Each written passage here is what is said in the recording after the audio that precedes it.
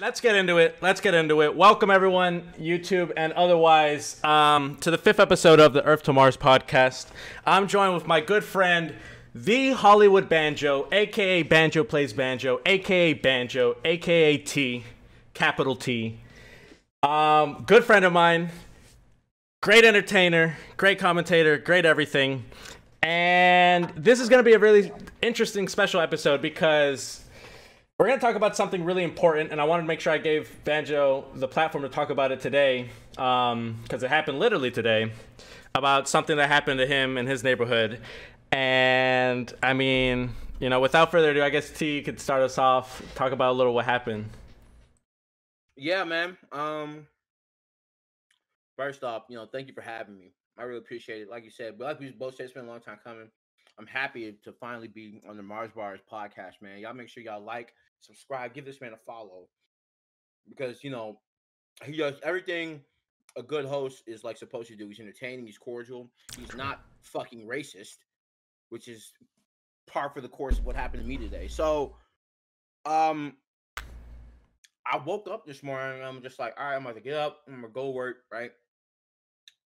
And then I walk outside and I'm literally about to hop in my car and dip and just head to work. And something was in my windshield. So I picked this up and it was this like this note that said, you know, in like 16-point font, like white power, blood on the soil, blood on the soil. Jews will not replace us, blacks will not replace us, Mexicans will not replace us. Stand up, all my men and women of the Aryan Brotherhood. I'm sitting here reading this shit, and I'm just like, it's 9:50 a.m.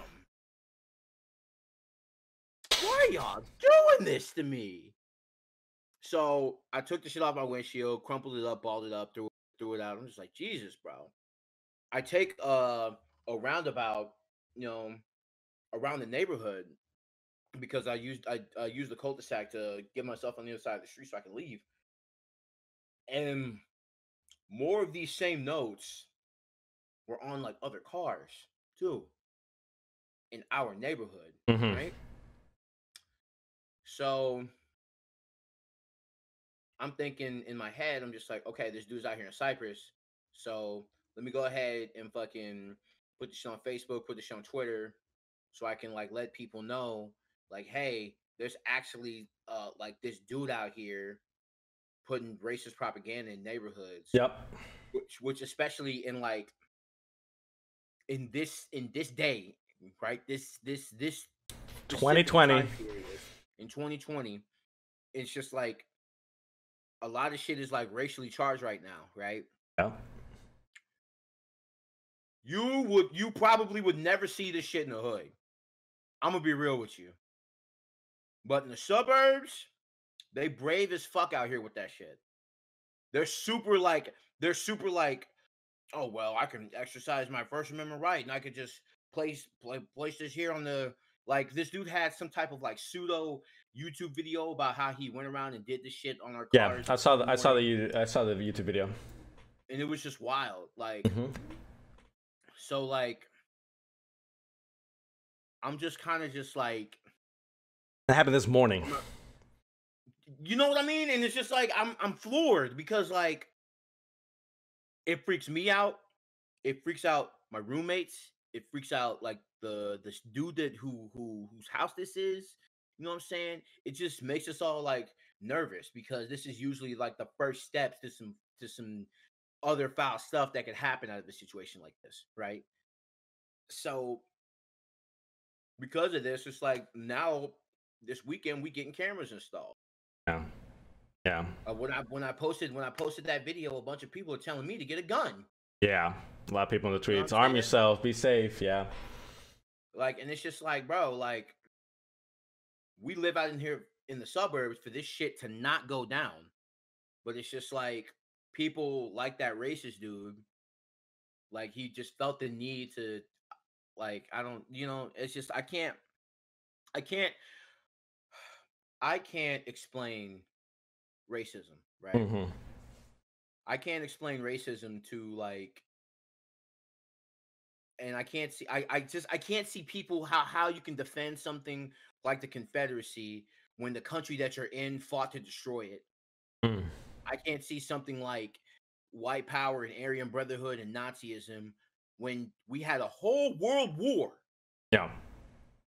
And people in America fought in that world war to make sure that that shit was not going down anymore. But y'all want this like, but this idea that like that white people are superior, like y'all gotta let that shit go. To all you racists out there, Yeah. y'all just gotta y'all gotta move past this shit, bro. Like racism has no place in America. It just doesn't. It shouldn't have any place in America, bro. Like we literally fought to make this, to make America like, you know, As this melting pot. free and for everyone that comes here, all the different people, nationalities, creeds, everything. Like they fought to preserve, like, you know what I'm saying, to make sure that, you know, you have the freedom of speech and to protect your amendment rights. But y'all don't give a fuck. But it's okay. The cool kids is back. Congrats. Yeah. The cool kids is back, bro. Like we know the truth, bro. Y'all claim to hate all these nationalities, but you racist white people want to take from other cultures, bro. I get it. Right. I mean, like, you look at a lot of culture today. The cool kids is back, bro. Like, I get it, bro. Don't worry, we got some dance tracks for y'all. The black people have some dance tracks for y'all. Don't worry about it, man. We got some more hit raps for y'all. We got some more dances, some more movies y'all can take. We got y'all, bro. Don't worry. Yeah. Yeah. But if you happen to be racist, go fuck yourself. And that's real. Yeah. You can go right there. You can go right the fucking hell. Yeah. Right? It's just so crazy. I like all the stuff that's happening right now, and to have this happen, it's like it's insane. It reminds people why there's so much like activism, so many protests, and so much awareness that's being spread right now, because people like this exist now in 2020 in maybe our fucking neighborhoods. Definitely, I guess, in our neighborhoods. And that's the freaky thing about this, man. It's just like this isn't something that you play with. Like, kids live out here. Mm-hmm. You know what I'm saying? Whole families live out here. You can't be just putting up racist propaganda like this shit is all good. I appreciate everybody who was coming to my support, who was raising awareness about the situation in this community in Cyprus. But like, it's something that just has to be addressed, in my opinion. And I'm really thankful that, you know, I had people come to my aid. Yeah. And like it's just like all these people trying to like hit me with the whole like all lives matter, like racism doesn't exist. Yeah, we started the stream and someone came in and said white lives matter. We started the stream. We started the stream like that, bro. And it's just like y'all need to chill the fuck out. Like, just this isn't something that you play with, man. It just isn't. Like very ignorant. Yeah, it's just ignorant. And this is the question you gotta ask yourself, right? We live in the information age, right? So in 2020, are you choosing to be ignorant? Or are you truly ignorant to what is going on? Is the question that some people need to ask yourself. Don't argue with me, argue with the man in the mirror. Don't do that. Cause like you can get I learned how to change my oil off YouTube. Yeah. You can definitely learn about racism and what that does to people. But I mean, like I said, if you with that white lives matter, all lives matter, racism doesn't exist, you can go fuck yourself too. Let me be the example that startling reminder. Crazy. Let what happened to me today be a reminder that shit is not fake, it's real. No. Now for me, I know it's real. Yeah. This is just because I'm black, this is just shit that happens all the fucking time. It happens all the time. But to everybody else who seems disillusioned for some reason, or if they're disillusioned, this shit ain't fake. This shit is not a game. It's real. So be an ally, right? Um, Understand racism. Understand that it comes from a place of hate. yeah. And then don't be afraid to like, support, your brothers and sisters who aren't not only black but like, Latino, Asian, you know what I'm saying? Like things of that nature, right? Yeah, it's But just black it's just it's just crazy too. To what you were saying about the information age, just like, yeah, if you're gonna be a racist as well, like don't have your information online. Don't be public. Like I don't understand how you can do a blatant act of racism and not only post on Facebook and stuff, but also post it on YouTube. It's like I'm not gonna. I don't want to start any like pitchfork crazy nonsense. But we could talk about the fact that he filmed this, right? Like, yeah. Look, all I'm saying is that like, okay, there was that one instance in like I think it was earlier this year before the summer started, like it was in May or April, right? Where celebrities were getting canceled left and right because they were like saying just like outland not just celebrities, but just people. There was that girl who was in Georgia who made that racist TikTok and Yes, yeah. she got doxxed. Yeah. She got her information found out about her. She got kicked out of all those schools that she was applying to. Yeah, it was She a got girl kicked and like her out of school. boyfriend or something. They made that super racist TikTok of like the water and the, yeah, I know exactly what you're talking about. Yeah, and I'm just sitting here. I'm just like, first off, you really goofing because you did that in Atlanta, which is literally the closest thing, one of the closest things to Wakanda. I don't know why you decided to do that over there. And two, it's just like, dog, like this is the internet. This is the information age. They're gonna find out about you. People are gonna say They're gonna know. Like it's crazy because like people walk around and like, oh, I'm in my own little bubble. Like, no, dog. Like it's literally like you do a racist thing, and then boom, like you out of there. They'll put your name on Twitter, make this girl famous, and then you're done. You're done. And that shit goes viral in minutes. And then it's just like all of a sudden, like, oh my god, my scholarship, I got locked kicked out of Instagram school. page. Yeah. All that, bro. What's happening to me? I don't know why. Why is my life ruined? All I was racist. Like, come on, bro. Like, Blatantly racist in public. yeah, that's all that happened. Like, it was just a joke. Nah. You don't get the feign ignorance in the face of this, bro. You out of there. Yeah, you don't film a TikTok. You know how long it takes to film a TikTok? Come on. Like, don't lie to yourself, bro. But that's what happened to me. Like, we're taking measures to like make sure that me and my roommates and safe. everything else are just safe. And yeah, I think it's very important that like we keep this going and we just, especially in my community, in the Cypress community, that we just spread awareness to this and make sure that this is going round and round, and make sure that we keep ourselves safe, because it looks like per his Facebook profile is like this dude don't care, and he's probably not gonna stop. He's probably just starting some movement. Flagrant But, like, racist. yeah, but it's just like the last thing I want is for anyone to get hurt. It's the last thing I want. Right. It's terrible, and it was insane to me. Like, I was kind of watching the thread a little bit, like, and when I tuned in, and I saw like people found like his, like, that he had posted it, because someone was like, oh, this seems kind of like whatever, and someone's like, no, like, here's a video of the person putting the exact flyer onto cars, and it's like, yo, It's just like, I don't know. yo, the Reddit detectives were on your side today, or not the Twitter detectives, like, yo, that was insane. Yeah, they was. That's what I'm saying. Like, it's like, bro, we just gonna dox that man, easy, and they kind of did. So now we can be on the lookout for this dude, and yeah, you know what I'm saying.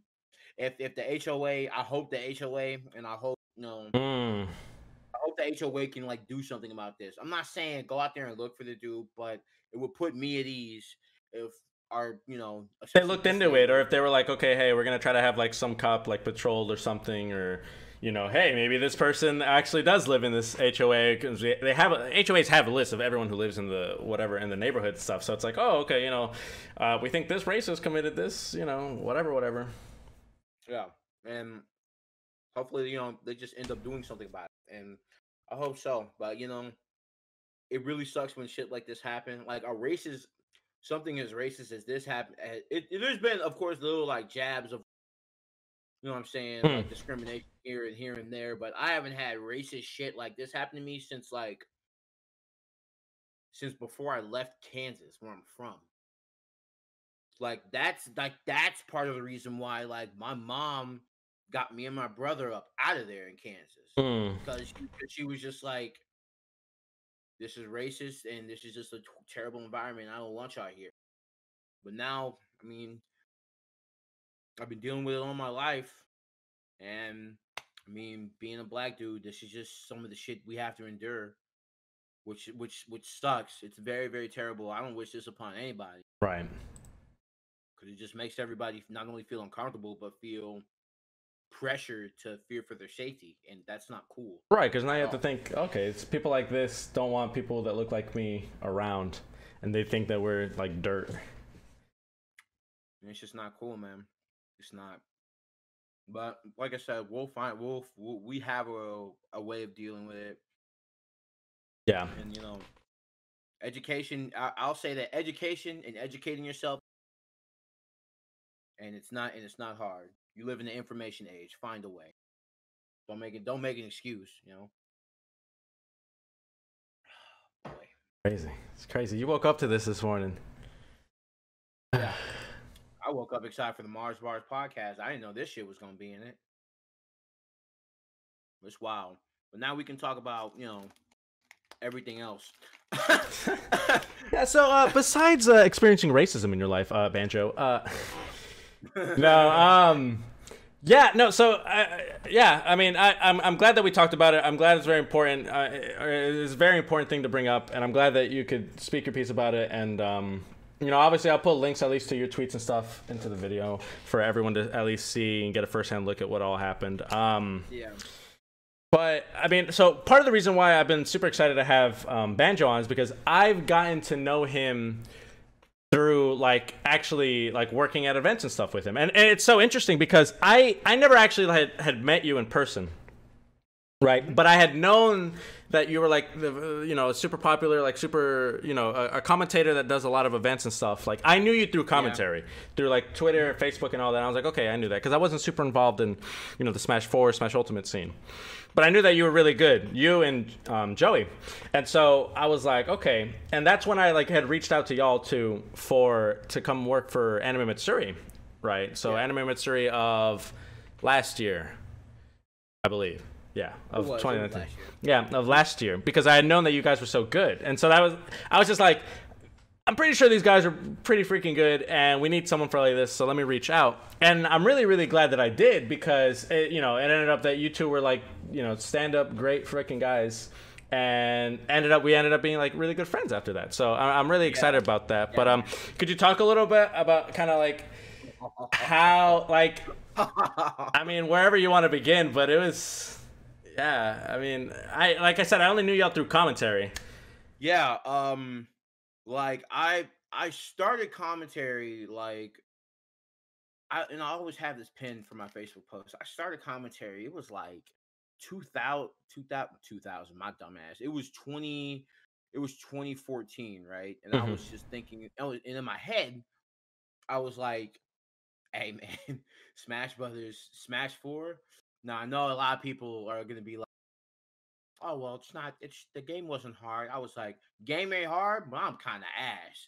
So what I will do, I'll commentate this game because that's something that I've wanted to be involved in for like a super long time. Okay. Even before I got in the video game scenes, right?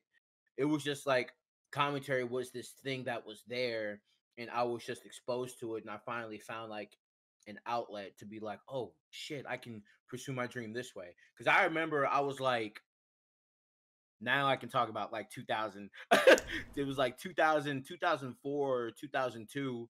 or 3 or 1 of those. I was at my grandmama's house and she had that digital cable, and I was like, "Yo, what's on TV?" I ain't never had these channels before. We only went up to like channel 70, and it went back to 3. Yo. So, uh, there was this channel, and I think we both know what this is. There's this channel called G4, right? And Gaming like network one, yeah. I was like, they just play nothing but video game stuff on this channel, and I was like, oh, okay. So there was a show called Cinematech. I just got out of school. There was a show called Cinematech where it only showed video game trailers, and I was like, oh my god, like Jack and Dasher 2 and and oh my god, Splinter Cell. These games look crazy. Like, and that's when I really started like getting into video games. Like when I started like watching that channel, and then after Cinematech, there was this show called Cheat, where it just showed only like cheat codes for certain games. And I was like, dog, I don't have to read Tips and Tricks magazine. I can just watch this. They can give me cheats. This is amazing. Yeah. But the kicker, the one that I was like, yo, I need to be involved in this somehow, was X Play. And it was this show with Adam Sessler and Morgan Webb where they did video game reviews. And they reviewed video games, and it was just like this thing to where like every new episode was 3 or 4 games that they would review. And that's when I was just like, I watched like that show all the time, and I was just like, bro, I need to find some way to be involved in this. Like that inspired me to go to school for journalism way back. Like that inspired me to like find a way to get involved in journalism for college. I would later, change my major to something just a tiny bit more practical. But Smash Brothers allowed me, like, even when I was in school, to like have this outlet where I could talk about video games still. Gotcha. Right? So I was just like, all right, well, I'm gonna sit down, I'm gonna give it a go. I was asked for a while. Yeah. I started shout out Krebs, by the way, tournament stars, long like back when like the scene for Smash 4 was like fresh and new. And I started commentating there, and I for a couple, like for a year after that, I just focused on playing. I commentated whenever I could, of course, but it wasn't until I started partnering up with Joey that things started to kind of just snowball gain a little heat. You know what I'm saying? Like it was April 2018 when I started commentating with Joey. But it was that same year that I also started to commentate FGC games, because I started to commentate Street Fighter. Right. Okay. I started commentating Street Fighter, and then I got exposed to that world. And because it was that same summer in 2018 to where I commentated my first major at Texas Showdown, and I got roasted. I ain't gonna lie for that commentary. I got fire flamed, but experiences like that kind of emboldened me, right? What type of things were they like saying? They were just like, "Oh, man's is trash." It was bro. I looked at that Twitch chat, and it was the fact that I was like commentating with Yipes, and like every time like there would be retort between us, oh, yes sir, yes sir, yes sir, and like literally somebody had counted the amount of times I said yes sir, and it was like in the 300. It was wild. And people were just saying like, I'm ass. Get this guy out of here. This guy's the next Cyclops. I'm just like, damn, leave me alone. So, like I said, that experience emboldened me, right? And I was just like, okay, I really don't want to be talked about this again, right, in this light. So I just kept, commentating and commentating and commentating. But yeah, it was that same year to where I was just like, I was with Joey, and I've had a lot of commentary partners in my run as a commentator in Houston. I'm sure, yeah. And a lot of them have been great. COD. He's the only person that I've like called Kazooie on the mic, just because like he's the one who's like always had my back when it comes to like knowledge, right? Because I wasn't all there for Smash knowledge, so he would just be right behind me ready to, fill me in with information. So Kazooie was always Kazooie. COD was always great in my opinion. You know what I'm saying? It would, and then it would be the old gens who I got to know, and I ended up being really good friends with, like Zori, like G-Ness, Okay, those yeah. guys. Those are just really, really good people who are really happen to be really, really good commentators as well. And the guy who came from Austin, who is my best friend in Austin now, Joey. It was just like that was the mesh right there. That was like Did it like click? that. Like y'all were like on there, and it was just like, oh shit! We every time we commentated, we were always on the same page, right? We every time we commentated, there was no lapses. There was no like, oh, like whenever we hopped on the mic, like the fucking Globetrotters, just fucking. Yes, bro. It was always exactly what he said. It was always the same wavelength, and we kept commentating, and then it was it was like that year going into the next year in 2018. For the rest of that year, we was just like, you know what I'm saying? We were just picking up heat. Honestly, like we did NFA. Okay, yeah, no fun allowed. Yep. We did no fun. We did no fun allowed 3. We were both at DreamHack. You know what I'm saying? We were both at TGC. You know what I'm saying? This was literally just us. Just like, I mean, if it's in Texas, we just got to be up there. We did a small stint at Zanzi's Dreamland for T-Lock. It was just like that picture of the goat looking this way and the goat looking that way. In 2018, that was me and Joey. Yeah, the Texas tour. That was me and Joey in 2018. So it's just like excuse me. So there was actually an event, right?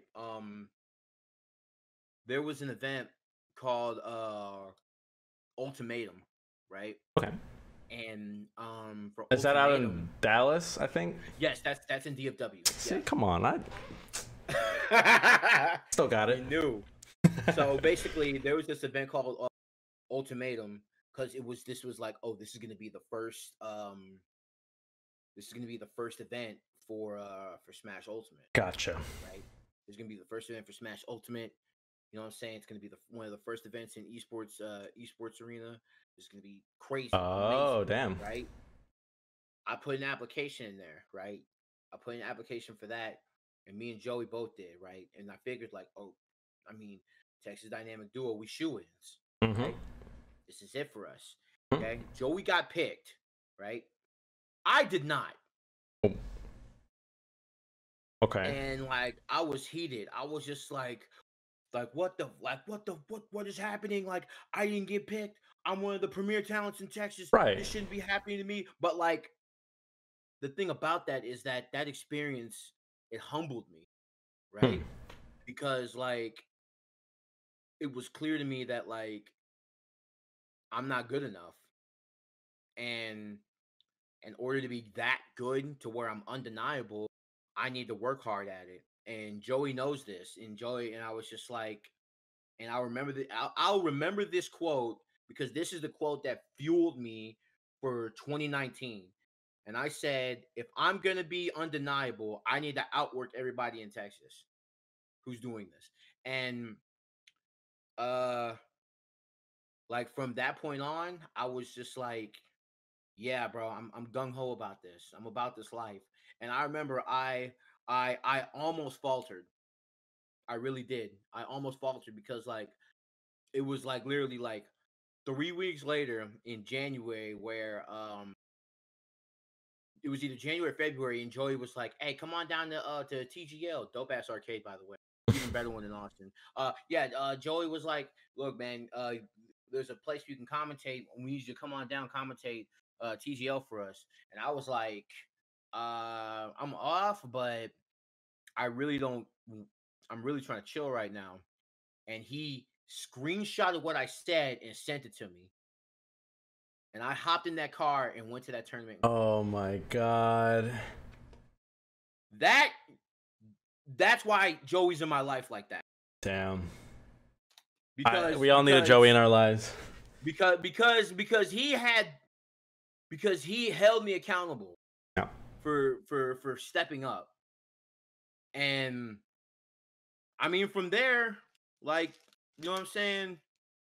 From there, like, it was automatic, bro. Like, events, I was getting picked for them. I said DreamHack was 2018. It was actually 2019 in DreamHack where we got picked. Because shout out to Trey Fondren, by the way, for picking me, for choosing me for putting in a word for me to help me, commentate that event. Because Texas Showdown was major.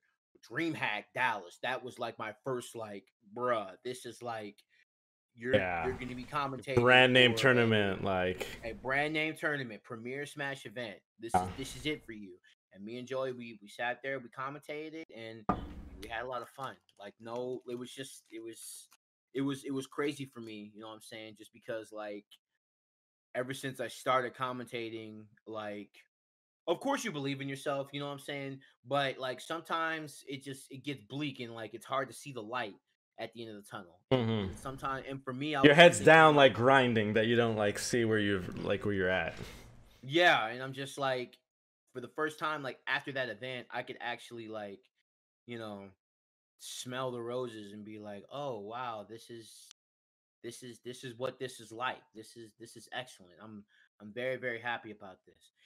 That same year, I went on to commentate at Low Tier City 6. Yeah, I'm pretty sure it was Low Tier City 6. And then The hat. no, actually, no. That was actually Low Tier City 7, and then that's when you reached out to me and Joey about Anime Matsuri, No. right? Which that shit was fun. I ain't gonna front, bro. Okay. That shit, I liked hanging out with all the, and it was not only just you, it was all the people I met. You know what I'm saying? Yeah. All the people working at Anime Matsuri too. It was just really cool people. We were just vibing out whenever we, like, we're like working the event, and I'm just like, damn, this is really neat, man. It was, yeah.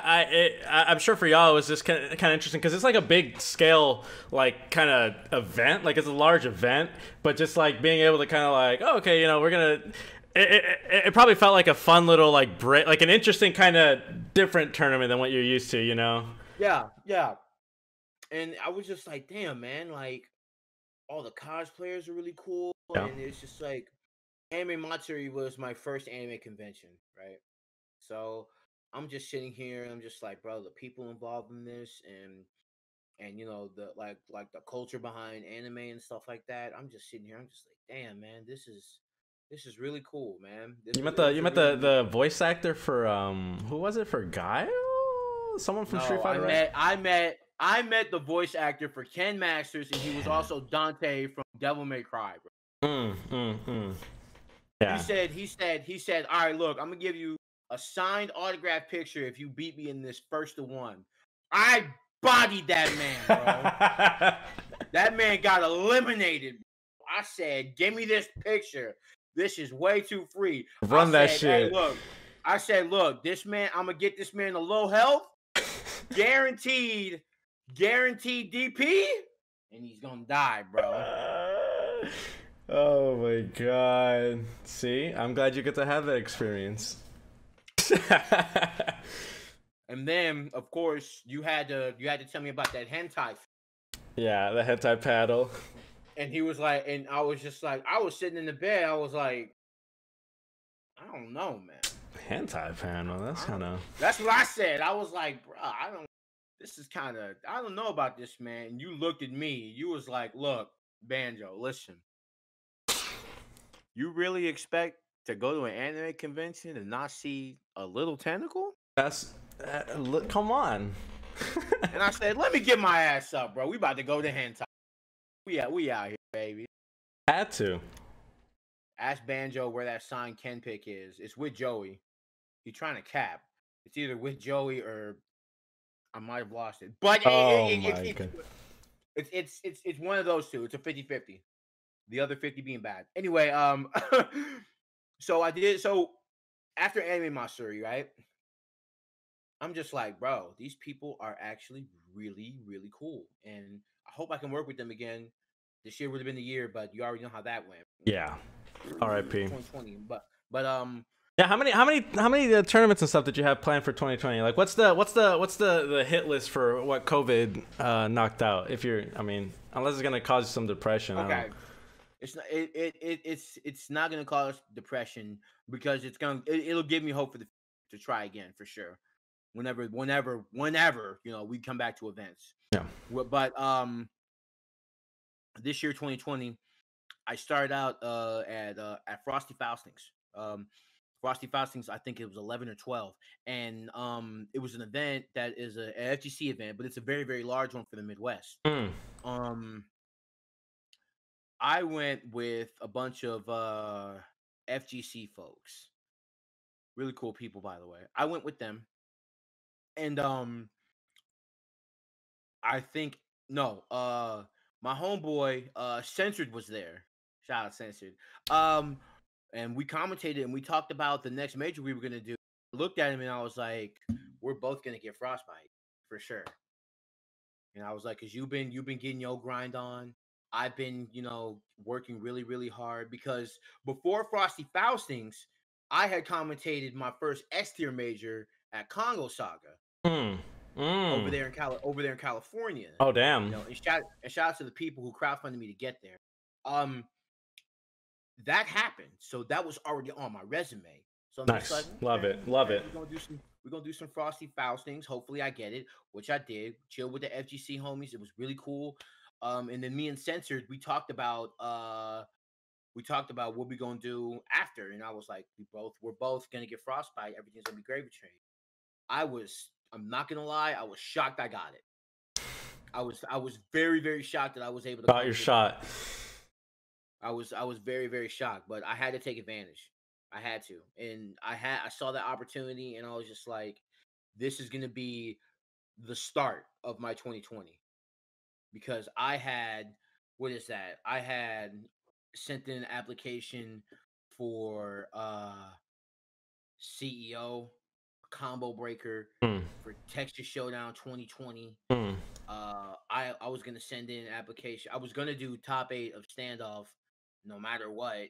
Um, I was gonna see if I could commentate at Riptide, at Paradigm Shift in Iowa. Still counting. I had a bunch of events planned that I was gonna do, and I was gonna try Don't Park in the Grass 2020, Port Priority, excuse me, Port Priority, and another 2GG event in 2020. That was my plan. Like I had my 2020 panned out to me starting to move away from, well, not move away, but move towards the FGC a little bit more, Okay. right? But like, I mean, those plans kind of just like came and went just because Sadness a pandemic or whatever. broke out. So it's just like, damn, bro. Like I was stoked, It was man, looking and stacked. it was, and that was just like those are tournaments that I was gonna go to regardless. Those are tournaments that I was gonna go to whether I got picked or not. Gotcha. But like, it's just a shame, because I wanted to be involved, but I mean, that doesn't mean it's not like commentating because I have next year. I just hope that we can get out of this rut of being in a pandemic. You know what I'm saying? I hope we can Right, get that out of events this. I come hope. back and Yeah, exactly. Like because right now it's just like it's just not viable. I mean that's rough for And talent. I mean that's rough for like the talent involved in these big tournaments as well as like the event organizers, right? Especially for like you can imagine for majors and stuff, it's like all that money that goes towards securing the venue and then all the money that goes towards, having those different people there and all the moving parts and places for the production. It's rough for everyone involved. And I know some tournaments were doing like GoFundMe's just to help cover the cost of the fact that they wouldn't be running a tournament. So but definitely talent such as yourself, like commentators, are getting hit hard because they literally can't like, what are they, what are they gonna do? like Cast some League of Legends or something? Like, come on. like it's like it's not terrible just because like if you have the opportunity to get selected for like the online events, right? Yeah. But it just kind of takes like all the a lot of the social aspect out of it, just because Yeah, because I mean, you're traveling out and seeing people. Yeah, yeah. yeah, because you're not traveling anymore. You're just in the confines of your home, and I can see how difficult it can be. And I hope that one day we do get back to events. I miss a lot of people. I've met a lot of like really neat, unique, interesting people over the course of just me commentating, because my resume is real thick right now, Love it. and it's just like I hope that I can make that resume just even bigger. You know what I'm saying? But yeah, like next year, I'm definitely looking to make the same push for sure, 100%. Hmm.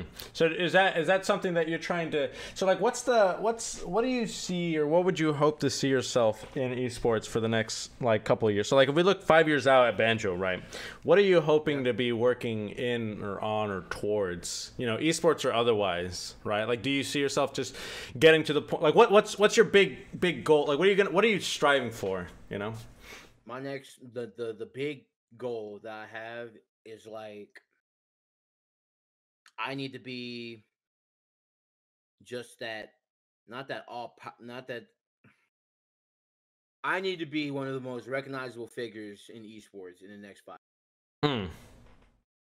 Like, I don't need to be synonymous with Dr. Disrespect or Golden Boy Hmm. or Shroud or TK Breezy. I need to be the next Banjo, period. Okay.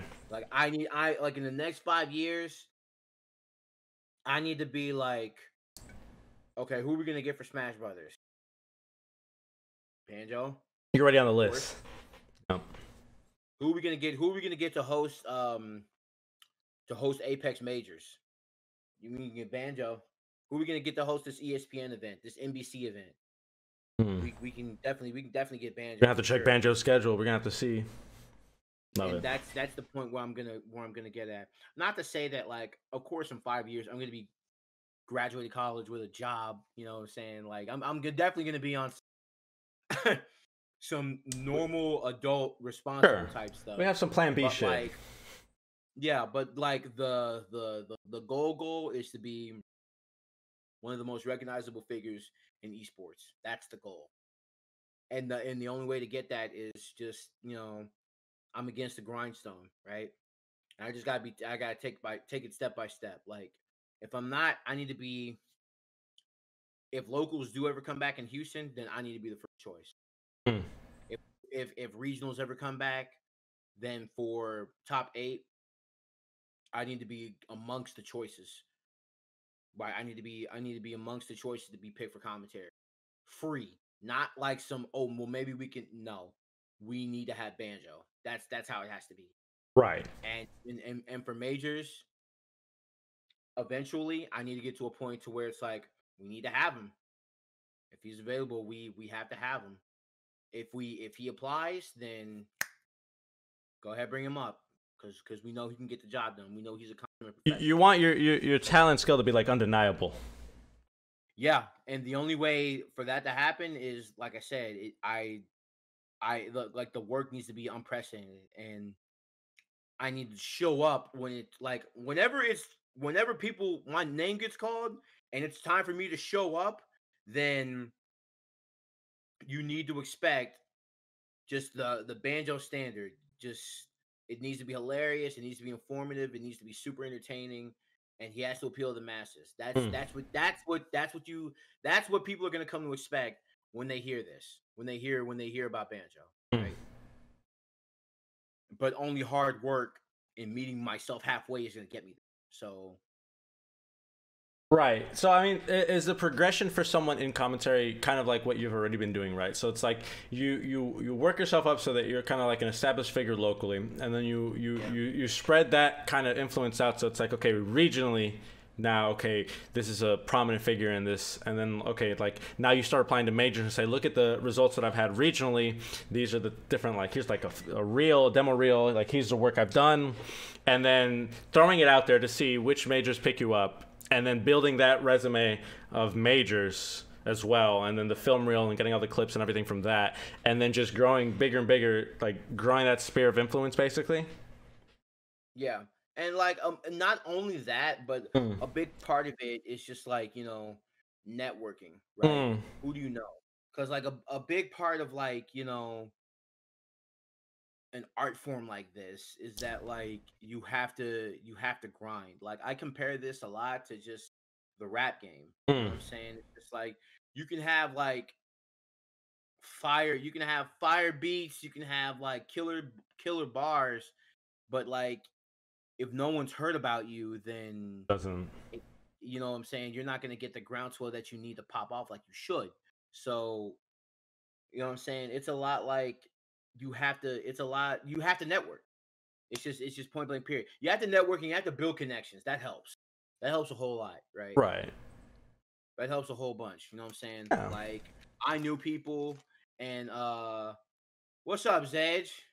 Good to see you, baby. So like what got me to commentate a lot of those events in 2019 was the fact that, you know, I knew people, and I'm just like, hey, I have a reel. Yep. I'm not asking you to reach, but I'm asking you for one shot. So you can I just want you to see the demo reel. I want you to see the work. That's it. Right. And judge for yourself. Because you stand by your Yeah. work. You're like, I fucking know damn well if I put this in their hands or in front of their eyes, and eyes and ears, that they're like, oh shit, like this is it. I want, like, when they see, when people look at my reel, I want them to at least consider it. I'm not asking for an automatic yes. I know that there's preferences for some people and some TOs, but I just want a shot. Yep. I want to give you an opportunity to look at the work, and then if you don't like it, okay, cool. It's whatever, right? But what I don't want is to just be dismissed out of hand. Gotcha. You know what I'm saying? I don't want to be like, oh, this guy, and then just pass. There's like you said, I stand by my reel. Yep. So if there's work that I can apply for, that's all I'm asking is a shot. All I'm asking is for an opportunity. And you let the work speak for itself. Let the work speak for itself. That's it. That's all I ask for.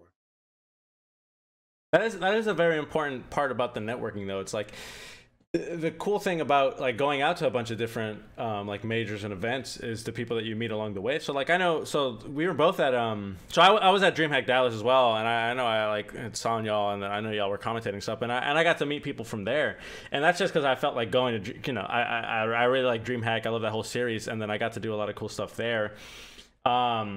And it's just interesting because it's like you're right in that aspect of like you never know who that you meet and become good friends with or acquaintances or whatever. You know, you meet one time in passing will give you that like, oh yeah, you know, I know someone I met at this one event who, you know, he's really good, whatever. It's literally what happened when I was like, oh, I know Banjo and Joey. I think, you know, I think they're really good commentators. I know they're local to Texas. I think they'd be really good. Let me put their name in for one of the biggest anime conventions ever, like, you know, second biggest, third biggest in the country, to like come commentate.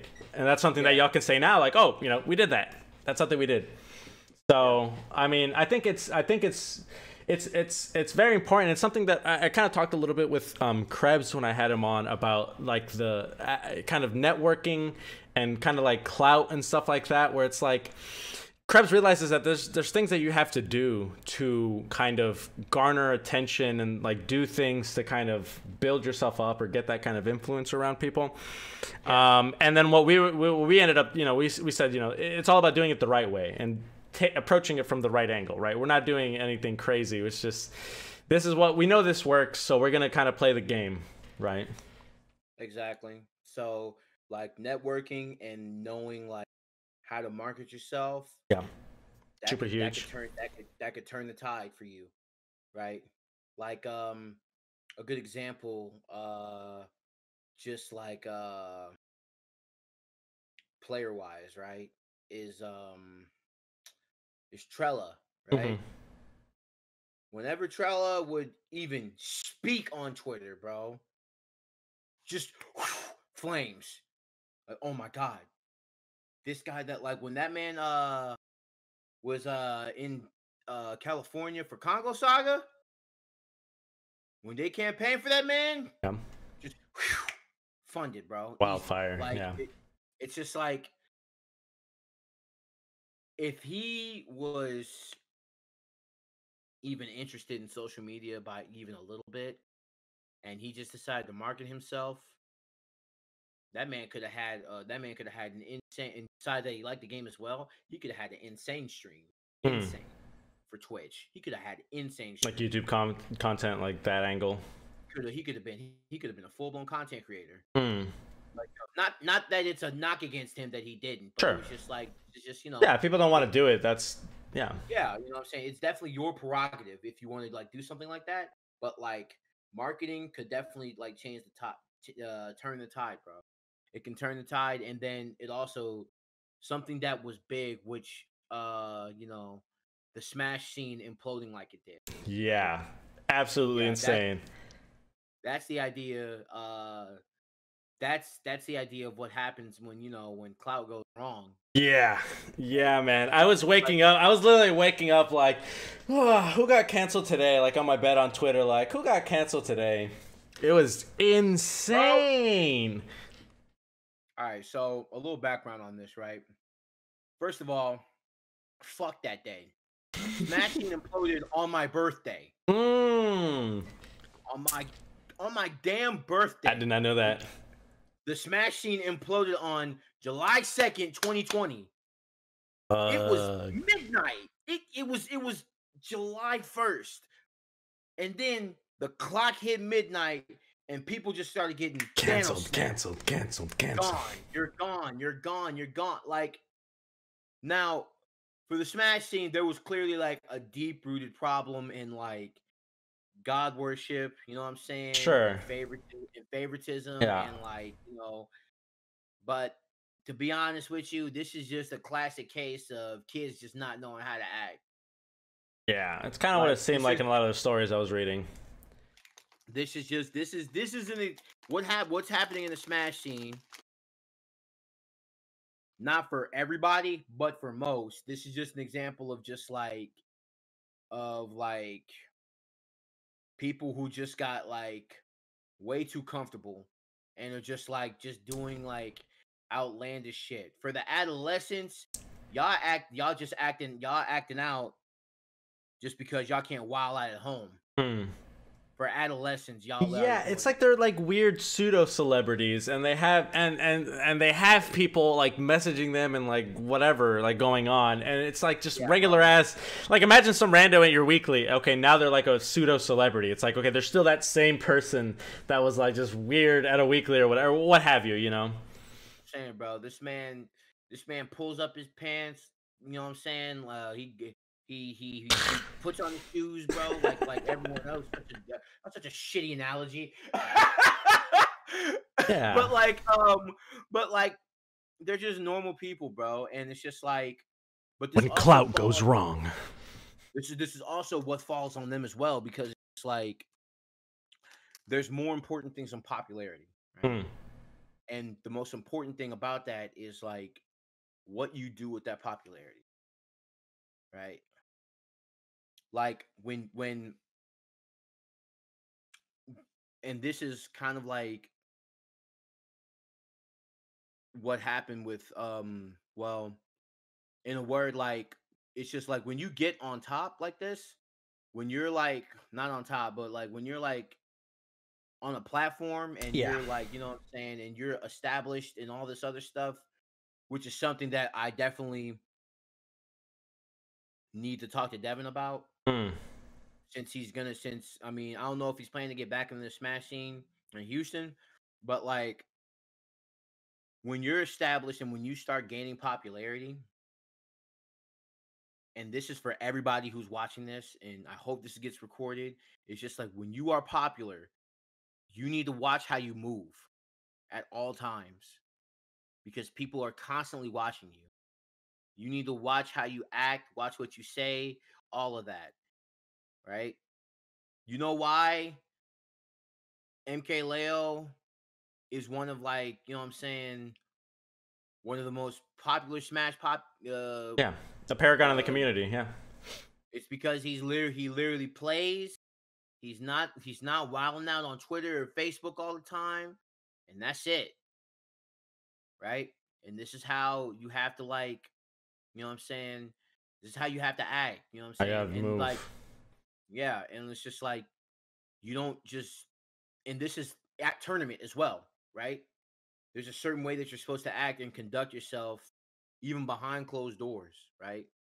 Because it's just like, you know what I'm saying, some of this stuff comes to light, you know what I'm saying, especially if you do stuff in the dark and you do stuff that's like inappropriate, like it always comes to light. And if you feel bad about doing something, you shouldn't be doing it. Right, right. If you have to worry, oh, am I gonna get caught doing X thing? You shouldn't be doing X thing. Especially if you're a figurehead, especially in this day and age, right? Because you can just get outright canceled, right? It's an important point because it's kind of like there's almost like there was a degree of almost like professionalism missing in kind of the conduct, some of the things that these people were doing, right? It's like there's a level that you're gonna have to hold yourself to and say, okay, Yeah. look, this is not okay around me. This is not something I will condone. This is something I won't do as like a person, as a character, especially now, like you said, all eyes are on you. If you, whatever, have some modicum of like, okay, people are watching me. Yeah, because like a lot of people in the community, especially Smash, y'all got a lot of energy, right? And like people are looking at you, right? So you need to watch how you move. And like, not to say that everybody's like treating it a certain way, but it's just like, at when it comes to Smash, a lot of people were just like running loose, like just doing whatever. You know what I'm saying? Is what it felt like. So maybe the community imploding like that was for the greater good. Right, bringing those actions to And light. so maybe it'll inspire people to like act right. You know what I'm saying? But like, I just feel like, you know what I'm saying, it's just like there's a certain way you're supposed to act, and if you, like I said, if you feel bad about something, then just don't do it. Because Yeah. like your career, especially if you're like well established in Yeah. the Smash If you're community, a Twitch partner, you have an org, Twitch partner, you have an org, you have revenue coming sponsorship in from multiple deals. sources. You got deals. You're one of the best players in the world, bro. Hey, you need to just chill and just like you need to chill and just like make your money because like there's maybe 5 people in Smash Brothers who are making actual money out this to where they don't have to work a normal job. So, and it's just like, is all of that worth losing due to an emotional response? Yeah. And the answer is no. And it's crazy. There's a giant vacuum now too. Like all these giant people in the community, like well-known names, all just boom, gone. Just fucking just snap gone, you know? And it's like there's a giant vacuum for people to. Yep. And now the new gens get to take their place. Yeah. And get a first-hand example of like, this is the standard that we're gonna have to hold people now. If we weren't before, we're definitely doing it now. Of like absolute, like zero tolerance, which is good. Like that's good. That should have been how it was in the first place. Yeah, it's kind of and now it's just on the people or whoever's gonna fill in those spots to be like, all right, I can't mess this up. Yep. And it's not like it was difficult. Just chill. Yeah. Relax. Yeah, be cool. Stop Yeah, bro. Don't be out here trying to be inappropriate to people and trying to be out here and think you can do this, that, and the other. Wilding out. Yeah. Yeah, bro. Part of it's a tangent, but it's part of the reason why. So I have this podcast and I have the other podcast. So like the relationship kind of dating, whatever podcast. Yeah. Like part of the reason why I thought it was really important to do something like that is because like, especially on Twitch where it's a lot of, heavily male audience, a lot of basement dwellers. I think that like there's a lot of good that can come for guys and for the guys themselves and for the women that they might interact with. If they hear from women, these are the things that like are bad that you should not do, that like will not, no bueno. And then like these are the horrible experiences that some women might have had with guys in these different situations or whatever. And here's how maybe we should be, right? So I pen it as like, this is a learning experience for me and the Twitch chat to like, you know, if I can help make less incels in the world or less people who feel some type of way or just acting kind of inappropriate, then that's a win-win for men and women, right? Yeah, so I mean, agree. yeah, like there's certain like things, nuances, right? That like people are like that people don't see when oblivious. people, yeah, when people communicate with each other, especially like men and women. So it's just like some people will like have an inch, take a mile. It's like, Yeah. oh, like they did heart react on my page. Hey, I'm in, boys. let me let the Discord know I'm in, boys. I'll send them some hentai. Maybe they'll like it. Yeah. Come on, dog. No, don't. There's Marz levels. is like, bro, There's levels. I've seen. No I've comment. seen things, and I can't do it, man. I can't. Yeah, So it's important. It's important. I mean, like it's there's a lot people can learn, and I mean a lot for me to learn. Like I don't pen as like me and this person are gonna talk about how you need to behave. It's like, oh, okay, like this is something I didn't know that maybe I'm gonna keep a lookout for, right? Yeah, man. It's all like communicating between human beings. It's always a conversation, and it's always ever changing and evolving.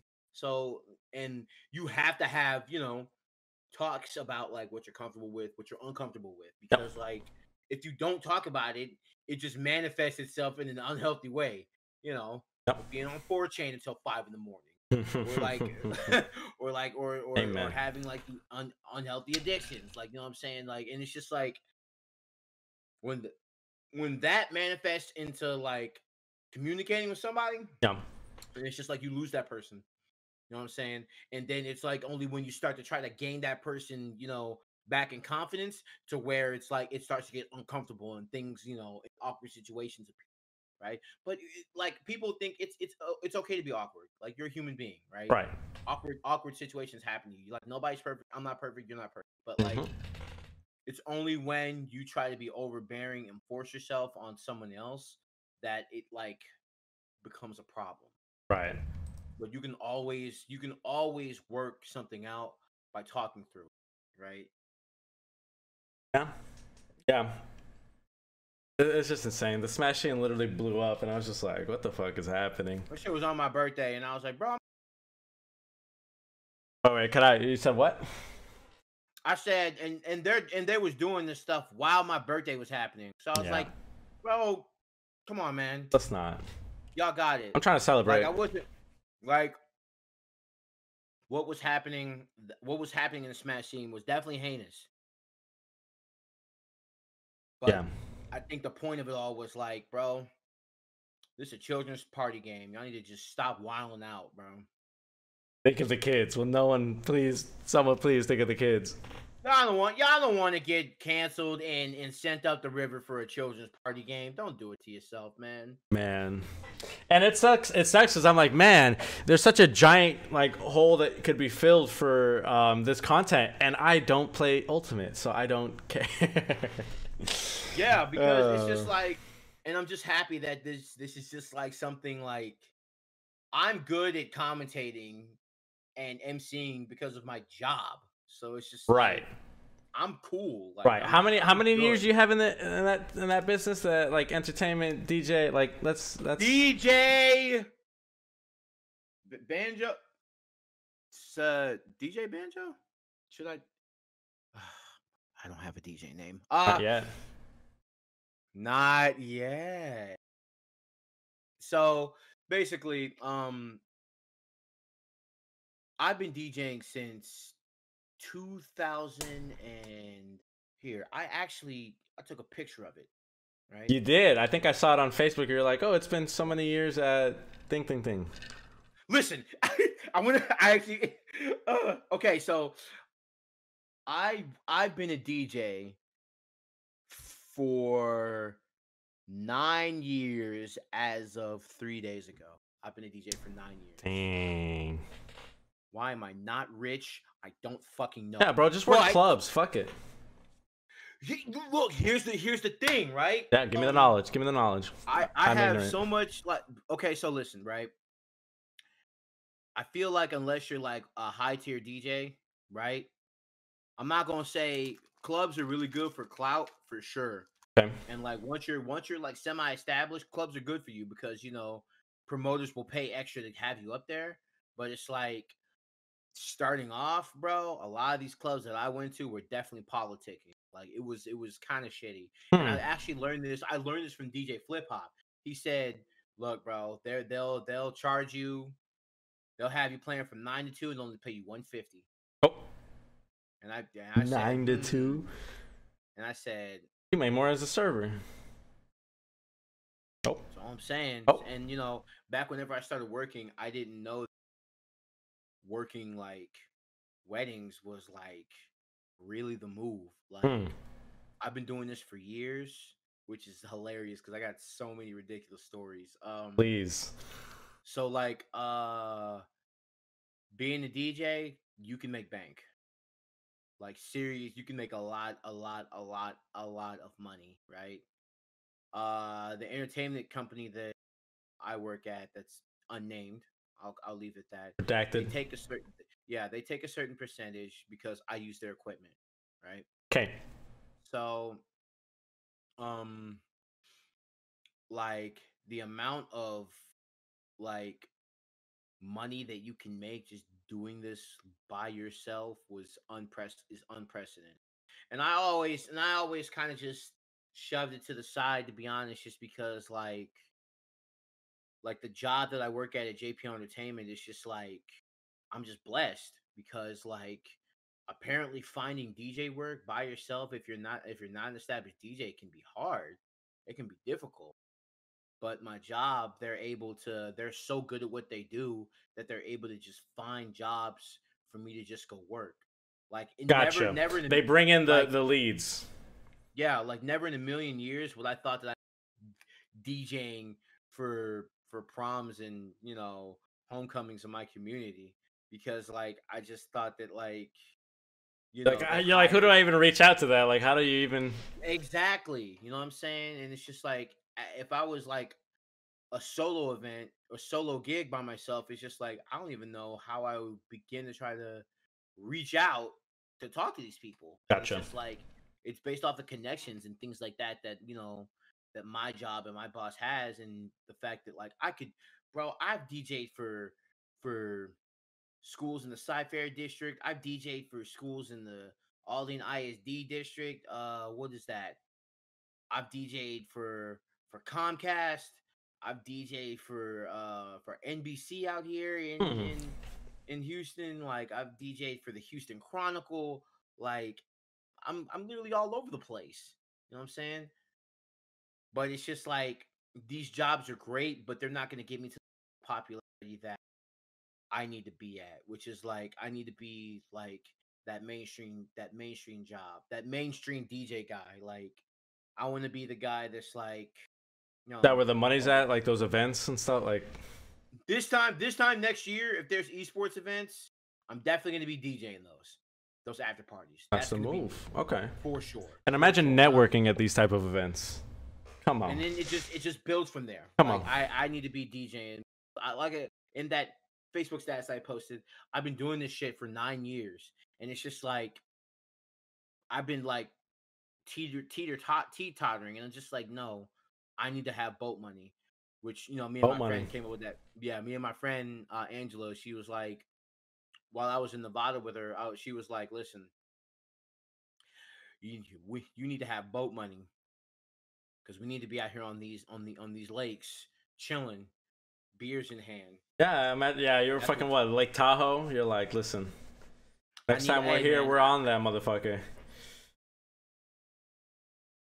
I need that shit, and I need that trip, to be honest with you. I Yeah. really did. Yeah, it felt like for like with everything happening in 2020, like I felt like I was gonna just explode, to be honest with you. Like and it's that like that see no evil, hear no evil type shit, to where it's like I really didn't expect how unprecedented your mental health could actually be. Gotcha. You know? Like I think it was like what is it? it was like mid-June. I woke up and I had this like this numbness and this weird like a sleep feeling in my left arm. I'm just like, oh, I'm gonna just walk it off. But as the day went by, like my arm felt weak, right? And it felt crazy. And I'm just like, "Oh, I really don't like this." So I just kind of like let it go for like a week, and the pain still persisted. And I went to a hospital. I went to a doctor because I thought that I was like having a stroke. I thought that I was like Like, having what's happening? Yeah. something. I thought that something was like wrong with my heart. Like, and I just went to the doctor, and the doctor was like, "Nothing's wrong with you, man. I mean, well, we did an EKG on you to check your heart rate and everything, and your lungs. You're breathing normally, so you're fine, right?" So yeah, I went home after that, and the symptoms still persisted for like another like week, and I was just like, Something's not I was right. just like, I have fucking COVID. I have COVID-19. No, The because worst, like the whenever worst I was start racing. Yeah. because whenever I was breathing, it hurt. Like I had pain. I had Mm. chest pains, and I'm Hmm. just sitting here. I'm just like, I have fucking COVID, bro. I don't know what's wrong with me. So I went to the doctor again, and they were like, yeah, you actually, because I was like super stressed and freaking out, and I pulled they were like, yeah, you just pulled a muscle in your chest, bro, from all that working out. And he looked at me, and the doctor looked at me and was like, is everything okay? And I mean, now that you told me that it's just my chest, I feel fine. And it was like, okay, and he was like, have you been working out? And I was like, no, not really. And he was like, okay. So what you're showing, and which is really what fucked me up for like that day, was like, what you're showing is psychosomatic symptoms of stress. And I was like, me? And I'm just like, I I didn't know that this could happen to me, you Hmm. know? And like, man, so I got in my car, started crying because like that was like the first time in my life to where I felt like I just wasn't in control of shit, and I didn't know how to handle it, you know what I'm saying?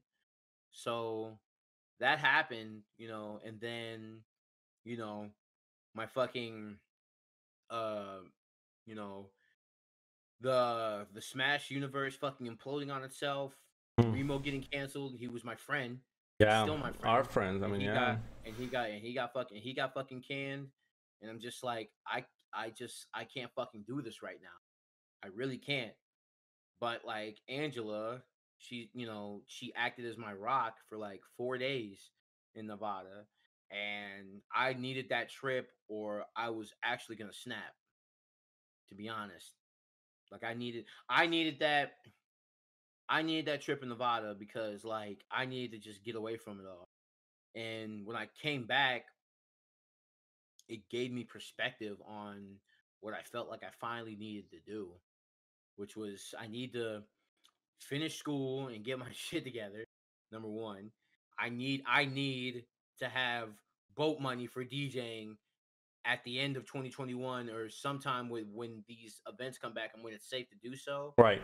And I just need to just overall just, you know, seek After to be yourself. happy. Yeah. You know what I'm saying? And like it's just like I to have like psychosomatic symptoms of stress like that, and to really like feel like your shit was just spiraling out of control, I definitely 1000% needed that trip, because it just wasn't looking good if I didn't. Like from what happened today, like I wasn't gonna be able to handle. Gotcha. I wasn't gonna be able to deal with that today if I didn't take that trip to Nevada. That trip to Nevada was the smartest thing I could have done for 2020. Hmm. Just kind of that soft reset. Yeah, A B start. Yeah, A B L Y L R start. That like let me that just. LR, that start LRA, right? Yeah. Yeah. I needed it. I'm very happy I took it because, like I said, now I know what I'm supposed to be doing right now. That's I mean that's a lot. I didn't know that was the background behind your trip, but it's a lot. I mean, I'm sure a lot of people, and you can tell me if you relate, but like, I generally don't see myself as like a stressed person, right? Like, I don't think that I do that, and I'm sure you may have probably thought the same way. And then when you have these strange symptoms for that long, and then you literally have a doctor say, yeah, no, like, you're stressed. This is literally stress manifesting in your body. It's like, I can't even imagine, like, it's just like, I can see how I could easily been in the same boat of like, or be, I mean, I could be right now, like, you know, just like, you're just like, it's fine, it's fine, it's fine, it's cool, whatever, I'm chill. And then it's like, no, like, things aren't right. And then it just kind of smashes your whole perception of what you thought was going on. And you're just like, wow, like, I thought I knew what was going on. I definitely don't. And I needed to, I'm kind of like thankful that happened to me, because I would still be walking around like disillusioned. Like, I'd be walking around like, think you know what's going on, but you really don't. So, but I'm really happy that, you know, I went on that trip and I'm back. But yeah, 2021, when events come back, Boat money? you can definitely, first I'm gonna get a real DJ name. Then, okay, I got so much shit planned for like the rest of this year. Love it. Like of course, the night show is still going to be a thing, which we still have to talk about. I still want to make sure everyone knows about how amazing that's been. Okay, so I'll talk about that in a little bit. But yeah. Aside from the night show, like, because, you know, commentary isn't going to be an IRL thing for a while. You know, I'm trying to get back into music. I'm just starting this weekend, I'm going to be making SoundCloud mixes. I'm going to be streaming like on Twitch and Facebook Live. Yeah, I was going to ask, any DJ streams in the future? Yeah, definitely. And it started, it's actually this weekend. Love it. So love it. Twitch.tv/Banjo Please Banjo. Yes. Check me out. So this weekend I'm gonna start a mix at noon, right? Okay. That first hour is gonna be like just some top 40 type shit. And then the next hour, since I'm feeling rebellious, it's gonna be all Run the Jewel. So love it. I'm going to be doing that this Saturday. So twitch.tv/Banjo Plays Banjo. If you guys I'll be on that. Yep. If you guys want to be just turn the stream on, you know what I'm saying? Listen to some tunes with your boy. I'm going to be cooling for 2 hours every Saturday.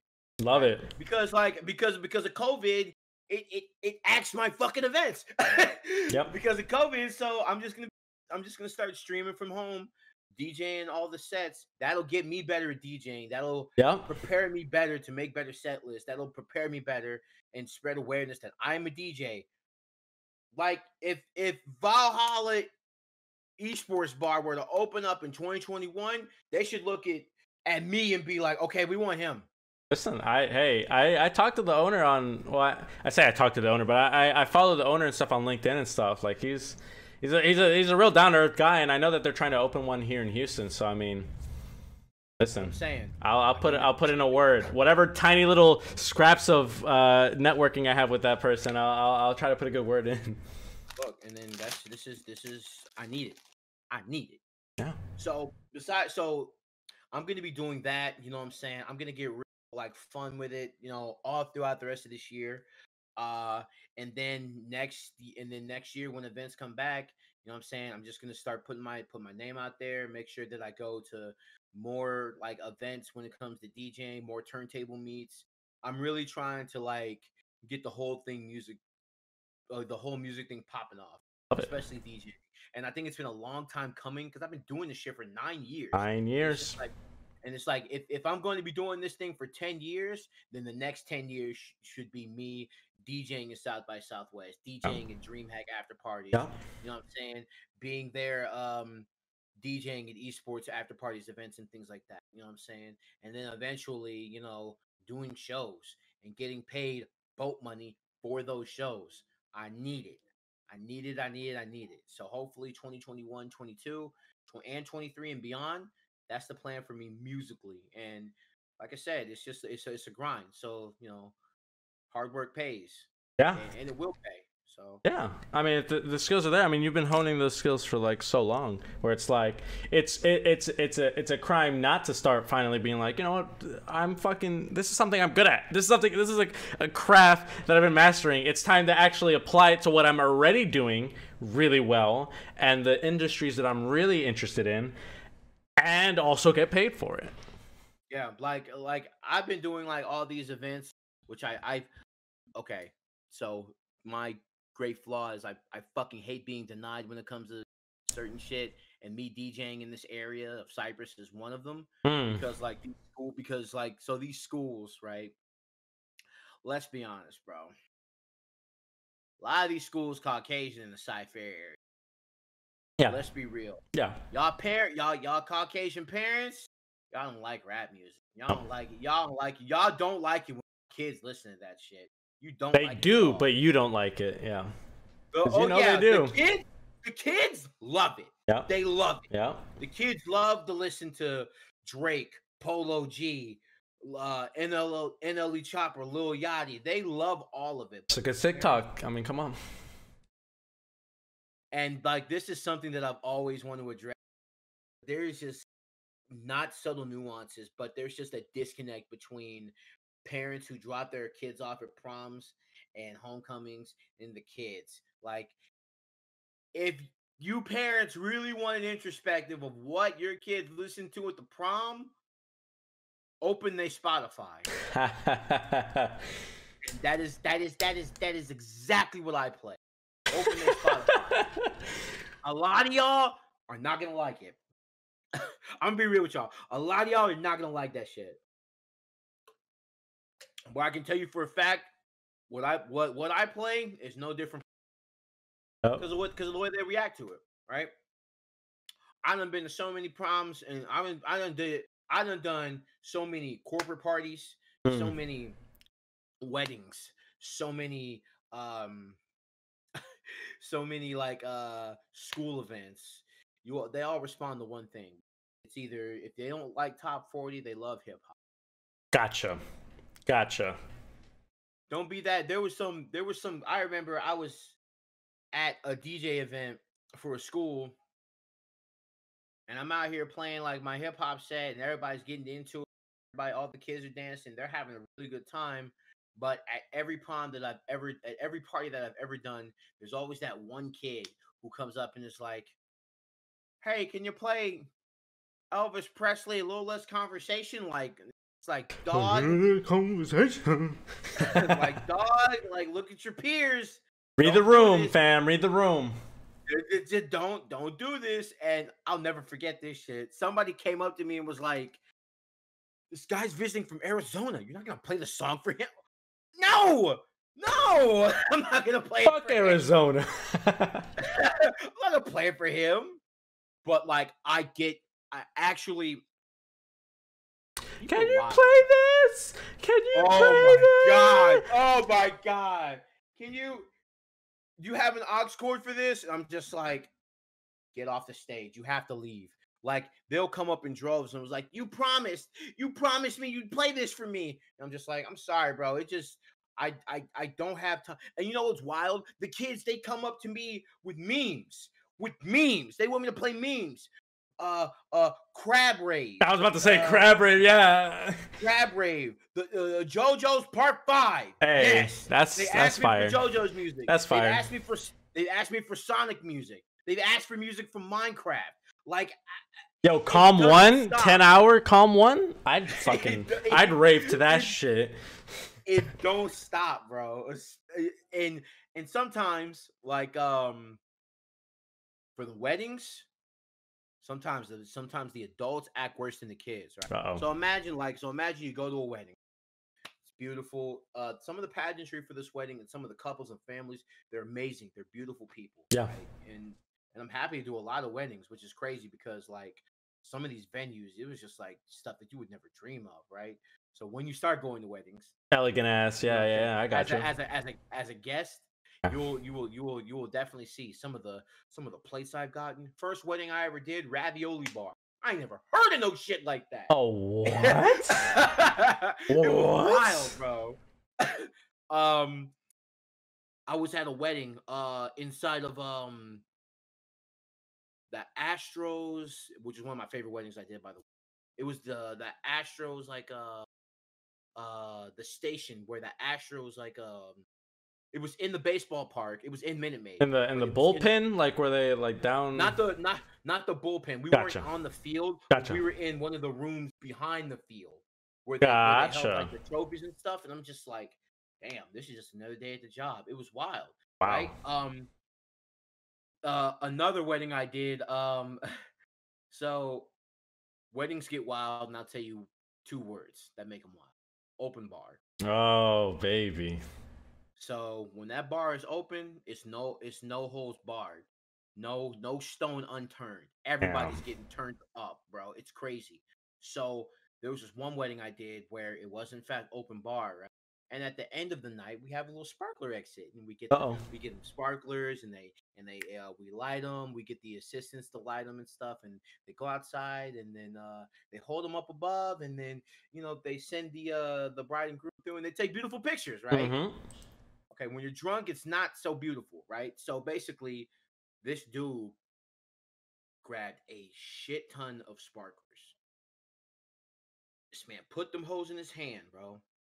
Put them in his hand like this. He was like, hey, what do I do? I like this.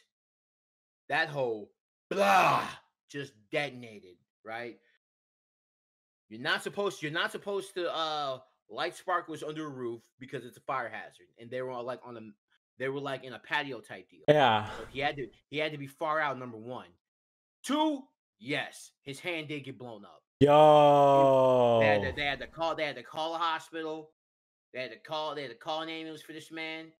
They had to rush him out, and they ruined that exit for the bride and groom. Yo. And now in the back of my head, I'm just sitting here. I'm just like, okay, this actually isn't the worst thing that happened because this actually didn't happen to me, right?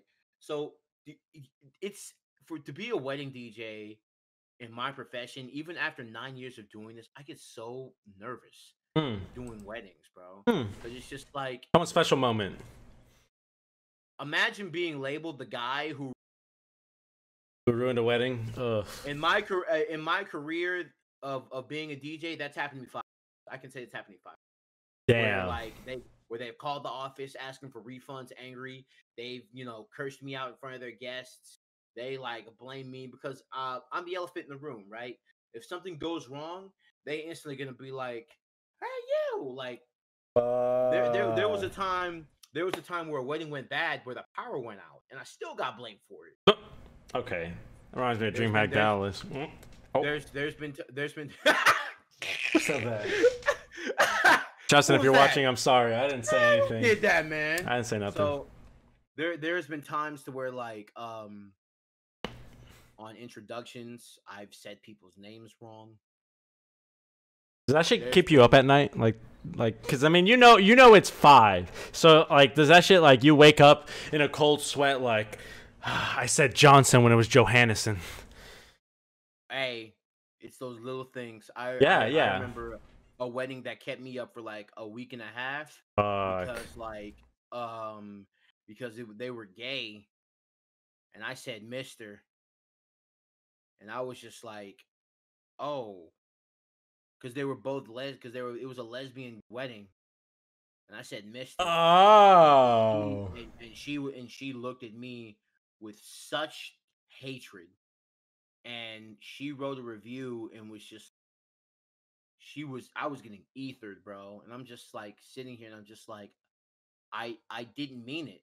I did not mean to do this, but they were not having it, and it's just like, hey, bro, from my perspective, I don't care. You could be getting married to a fish in a fishbowl, bro. Yeah, you can get married to a Martian. You know what I'm saying? But the money's green, so it's just it doesn't. There's no hate in your heart for money. Not at all. No, and these families. No, I got you. That's fucking okay. I exactly you've done hundreds of fucking weddings. It's Mrs. Oh fuck, dude. Because you said gay wedding, you said Mr. I was like, oh, okay, yeah, and then you're like, no, it was a lesbian wedding, and I called one, and bro, and it's just and what kept me up about that is just that this happened at the beginning of the wedding. So it's just like Off to the bad now, bad start. Yeah.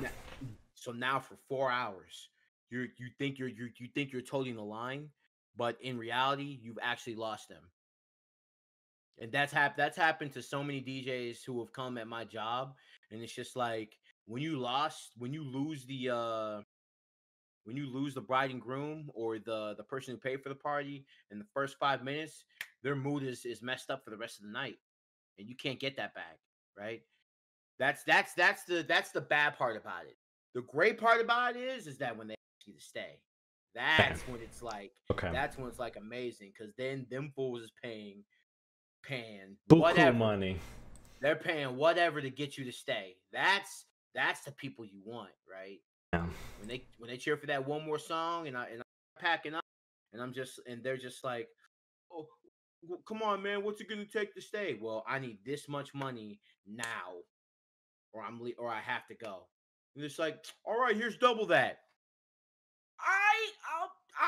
One more time. Yeah, I'm telling you, that's some of the man. It's high stakes, like crazy high stakes. Because, you know, if you fuck up, you're ruining someone's perfect moment for the rest of their lives. And if not, you get, you know, it's good. It's good money, apparently. But, like, you know, those moments like that, that moment where I have to be just absolutely focused, it keeps me focused, and it's kept me focused, like, for that portion of the job every time I've worked it. It's really good. You know what I'm saying? It kept me consistent, right?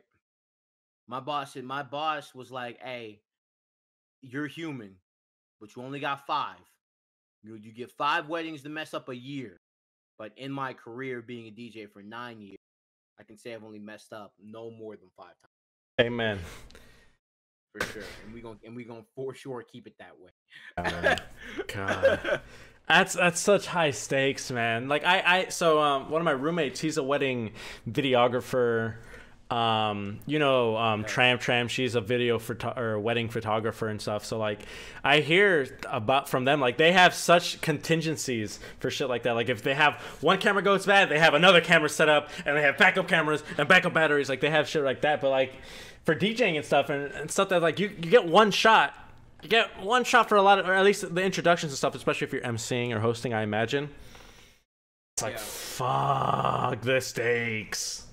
Yeah, like, but to be real, I think wedding videographers and photographers, I think they got it, like, I think the stakes are way higher for them than it is for me. And I say that because, like, they have these. Like, they're gonna expect to show people these, right? Gotcha. After the wedding. Like, after the wedding, they're gonna forget about me.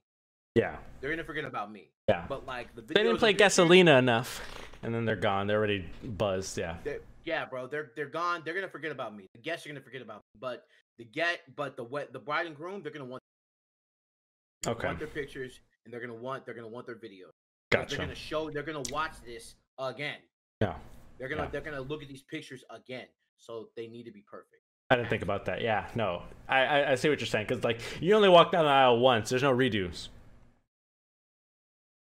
Yeah. Exactly. Yep. And I'm looking, and when people like Josh Olade, One PC, and then when people like Tram are doing events like those, this isn't a hobby. They're consummate professionals. Yeah. They're legitimate, like these are legitimate professionals who do professional work. So, you know what I'm saying? And I see photographers all the time. A lot of them are really cool. A lot, like all of them really are just like really cool. They're just like, you know, pounding around. They take their shots and then, you know, they leave. But then the real kicker is that they have like 2 or 3 events over a weekend, but they're only there for like 3 hours. A lot of them have to do editing, to be fair, but even then, it's like imagine 3 events and then editing all the photos. Yeah. Ugh. So like a week's worth of work in like a couple of days. You know what I'm saying? Yeah, they've been kind of hit hard too, because as you can imagine, there's not a lot of weddings and stuff. So yeah, and like I really want them. They have to be in a position to where it's safe. I've even been edgy about like trying to go DJ events because like water parks and stuff. Listen, they so all of last year I DJ'd over there. Typhoon, Texas. Yep. And like every Saturday I was up there, and then pools were filled to the brim with the people in that wave pool, and I was on that stage, and I was like dancing. Yeah. So like, and it's just like now thinking about it now, that's super dangerous. Yeah. To try to go out there like that. Just I'm not really with it. You know what I'm saying? Still very dangerous, and I just, to all of my brothers and sisters out there who are trying to get their, still trying to get their paper up with the photography at the weddings and events like that, just do it, but please be careful, man. Please be careful. And I know it's hard because for some of these people, it's like this is how they make their money. Yeah. Yeah. And it's just really difficult at this time. All the event professionals. Yeah. But that's what the night show's for. You know what I'm saying? For people Amen. who are not going, for people who are not going out, staying inside on a Friday. Yeah, bro. Come chill with your boy. Once again, twitch.tv/Banjo Plays Banjo. The night show is tomorrow. Amen. It was a show that you were part of for a little bit. Yes, sir. I was very happy to have been on there and do my little thing, spread my ignorance, especially on the Disney brackets, bro. I was just flagrantly wrong when I posted the brackets and stuff. People were heated. They're like, "What the fuck is this?" These boys were just like insane. It was like, "Hey, you're wrong." Yeah. Like, what the fuck is this? Like, it just wasn't like that bracket. It was like the Disney bracket. It was the Toonami bracket. Like I started like. Yeah, wait. Bring us back. For the people who don't know, who are listening, what is the night show? What is the night show? The night show is originally a podcast with all my friends to talk about the nerd shit that we love to talk about, bro. Yep. So I started the night show because it's just like it was just a space for just me and my homeboy.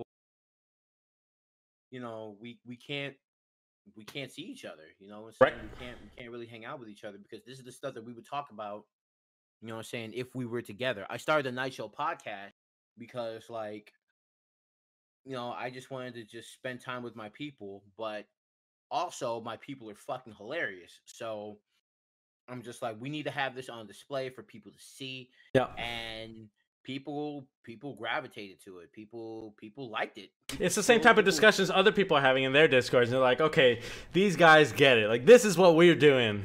Yep. And that's just where so as the night show went on, I elaborated on a little bit more. You know what I'm saying? I made a schedule for it. It actually has a Twitter. Yep. I got updated graphics for it. I made sure that there's content that we can keep talking about over and over again. But like the content has evolved, right? The content is it's not smarter, but it's well prepared. So that way it makes for more. It's pre-produced. It's a produced show. Yeah. Exactly. Which is important. Yeah. So for obvious reasons, we lost a member, but then we gained for this season. For the season that just started, we gained Big Body Karate, who he was kind of like, and he came to me because he was like shy, he didn't know how to really like get his feet off the ground whenever he was like streaming because he was just like just a shy streamer, right? And I said, look, bro, when you come to the night show, don't think of it as like a production. You're just chilling out with us, bro. That's talk your shit. We're gonna talk about this movie, right? Joey's gonna be wrong. Talk your shit. Yeah. See, Joey says he's my worst. Yeah. But he's actually my best friend. Right? Oh. Mainly because I put him on the night show because I read him, right? So basically, I said, look, I'm gonna have these opinions. Yep. This man is definitely gonna fight back no matter what. Yeah. And the real reason why I know this is friction makes fire. Right? You have to, in a talk show like this, you have to have a heel. It has to work. Yeah. You have to have a person who is going to go against popular opinion. You have to have the Simon Cowell. You have to. Yeah. If everyone's just agreeing, that's a 15-minute show. Exactly. Right? So he thought that's why I let him. Criminal mastermind. Yep. That's why on the night show, I'm like, I'm going to let this man make it, bro. Because he the attention that this man brings to the show, right? Yep. It's like you said in the chat. He is the hot take. He is the heel. Yep. Good. He's wrong, but I need it. Yep. He's wrong, but it's absolutely, because like you said, if this was a show where everybody agreed, it would be boring. Like nobody wants to watch this. That's a 5-minute. We need to have on the night show. I need to have big personalities clashing with each other. Yep. I need it. I need to have big personalities clashing with each other, because that's how we're going to make the best possible product. What helps the show is if people understand what the product is, if people can digest it, if people know what it's about. Like, I chose movies this season because everyone likes movies. It's a very easy to do movies this season, because we know a lot of these actors we know, but like we can come up with interesting conversations of why they're going to be placed in bracket and such, right? See, when I make this list tomorrow, Joey thinks he's slick, but this man refuses to see the shit. He refuses to see it because he's just like, he wants that. I can get something out of this by roasting Banjo for seeding. Jesus. I can get something out of Banjo by roasting for seeding.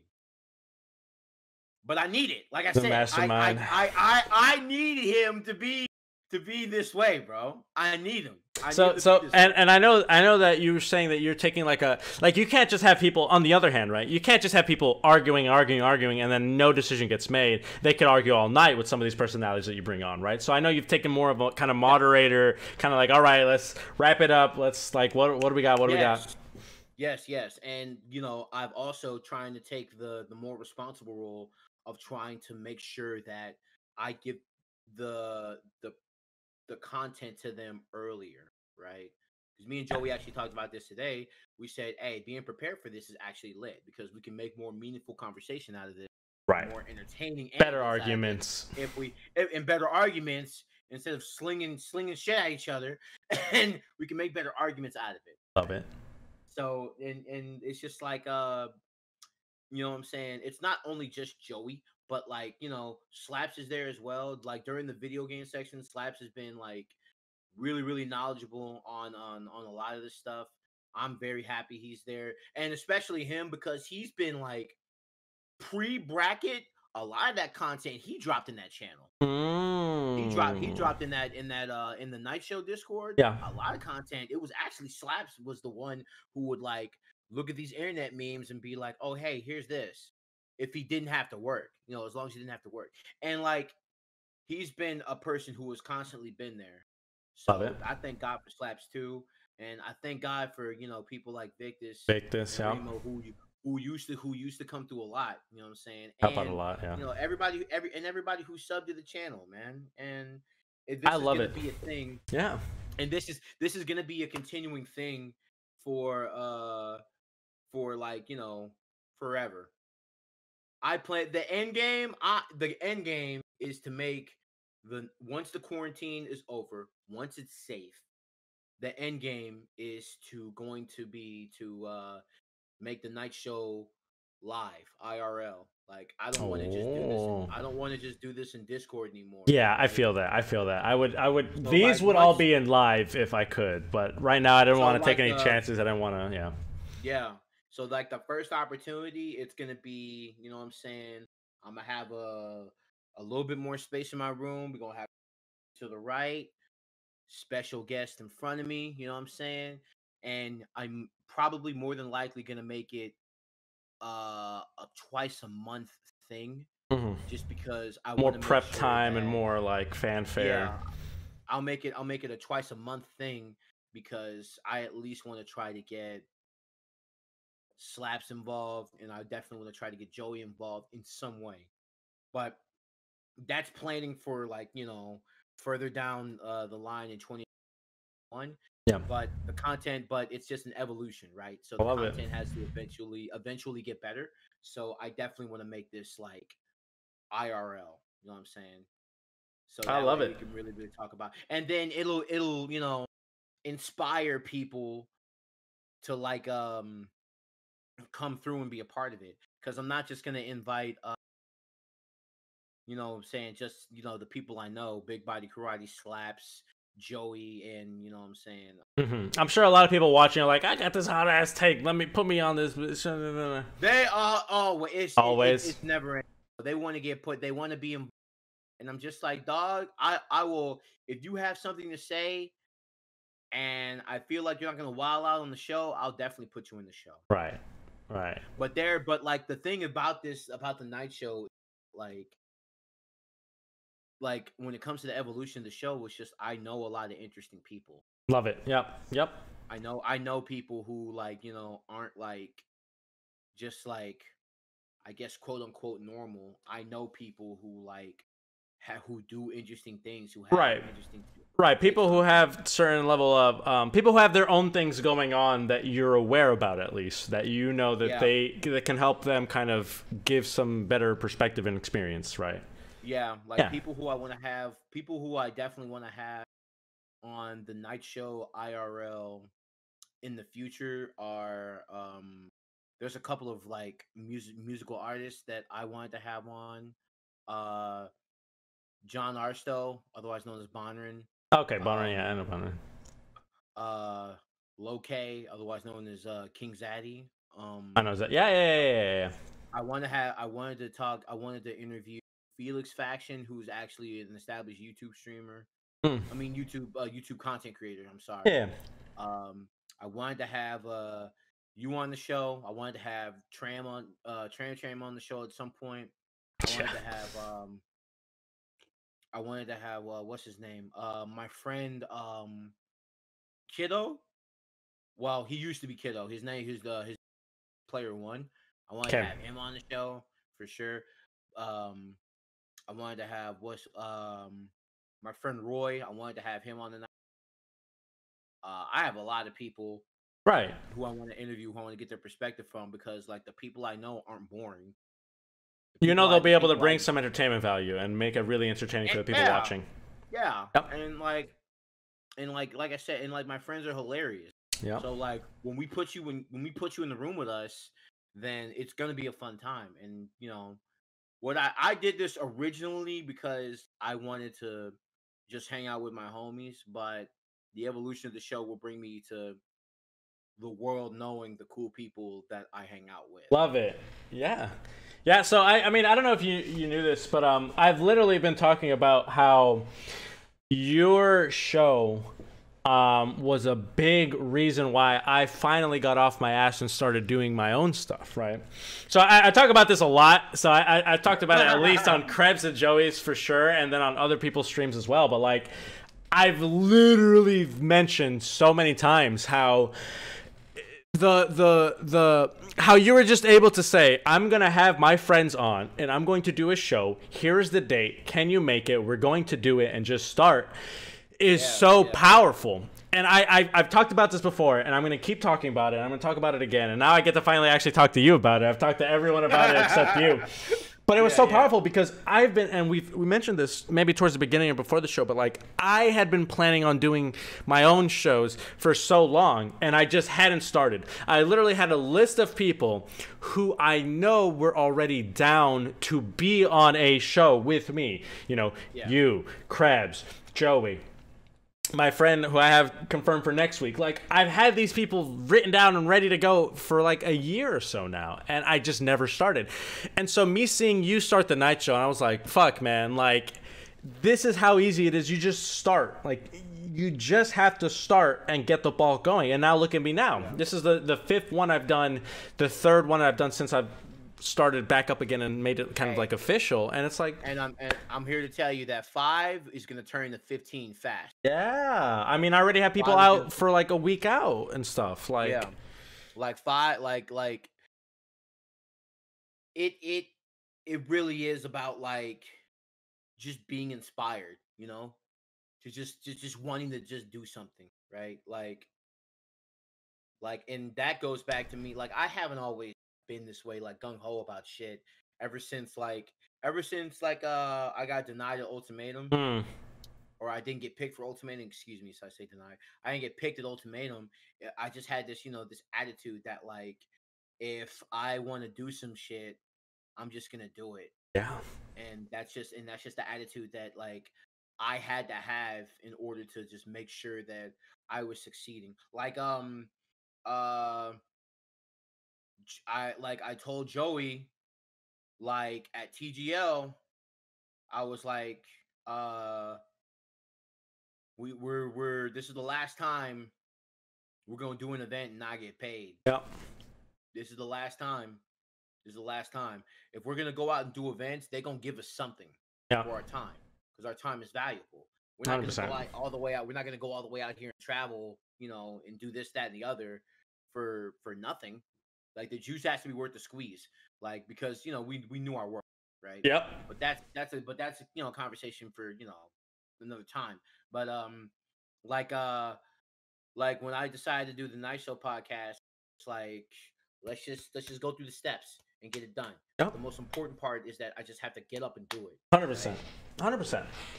And that's why, and that's kind of like, you know, I was just AWOL for like, you know, like over a month, a little under a month, just because of like, you know, the problems that I was having physically and mentally. Yeah. But like now that I'm back, like I have plans for this show, you know what I'm saying? And it just the thing that will motivate you the most is if you have a goal. Like I want to be Twitch partnered by the end of the year. I want to be Twitch partnered by the end of the year. I want to be on the stream team in the next 3 months, right? And like I said, being motivated, maybe you just have to set a goal for yourself, right? Yep. But like if you sit on your ass and do nothing and play World of Warcraft and think that you're not going to do anything, then you won't. But like if you think that you can do it, then sometimes that's all it takes, you know? So I mean, I give a lot of credit to you, man. Like I just remember, and I've said it so many times because I was like, fuck, man, like, oh, like literally you just have to start and do it. And like people, and so this is part of the founding story for my online store, Weep Shirts, is because I was kind of in the same rut of like, I picked an opening day for the store, and I was like, we're going to open on this day. I have everything ready, because if not, I'm just going to keep procrastinating and not doing it, and being like, oh, I need this before I can start, or oh, I need this, we need another design, or we need another blah, blah, blah, blah, blah, blah, blah. And I just kept coming up with excuses until I was like, finally, we're going to start and pick a day and do it. And then, I mean, it's kind of like what you're saying. Like, if I didn't set that goal of like, look, this day we're just going to open, that's it. That's our opening day. I'll figure it out from there. If I didn't say the same thing with my podcast, like, look, I'm just gonna ask someone to see if they want to be on, and then we'll pick everything out and figure it out. Then like it never would have started. And so I mean, like you said, it just starts snowballing, and now I mean, look at it now. It's like this is like a whole ass production deal. Like this is a whole thing. And like if you're doing something, just do that shit to the maximum. Especially now during COVID, like you have some people have, you know, some people didn't have all the time in the world, but now they kind of do. So it's just like, hey, bro, and it's just like, bro, if you're putting time into it, just put your best foot forward and act like it's the last time you're gonna be. That's why I treated commentary and I treated the night show the way it is, just because like it's a huge it's if I'm gonna do this, then I need to give it all of my attention, even if it's like for a short period of time. I'm correct. Yep. Yeah, because people don't want an inferior product, or people don't want a product where they feel like the content creator isn't trying.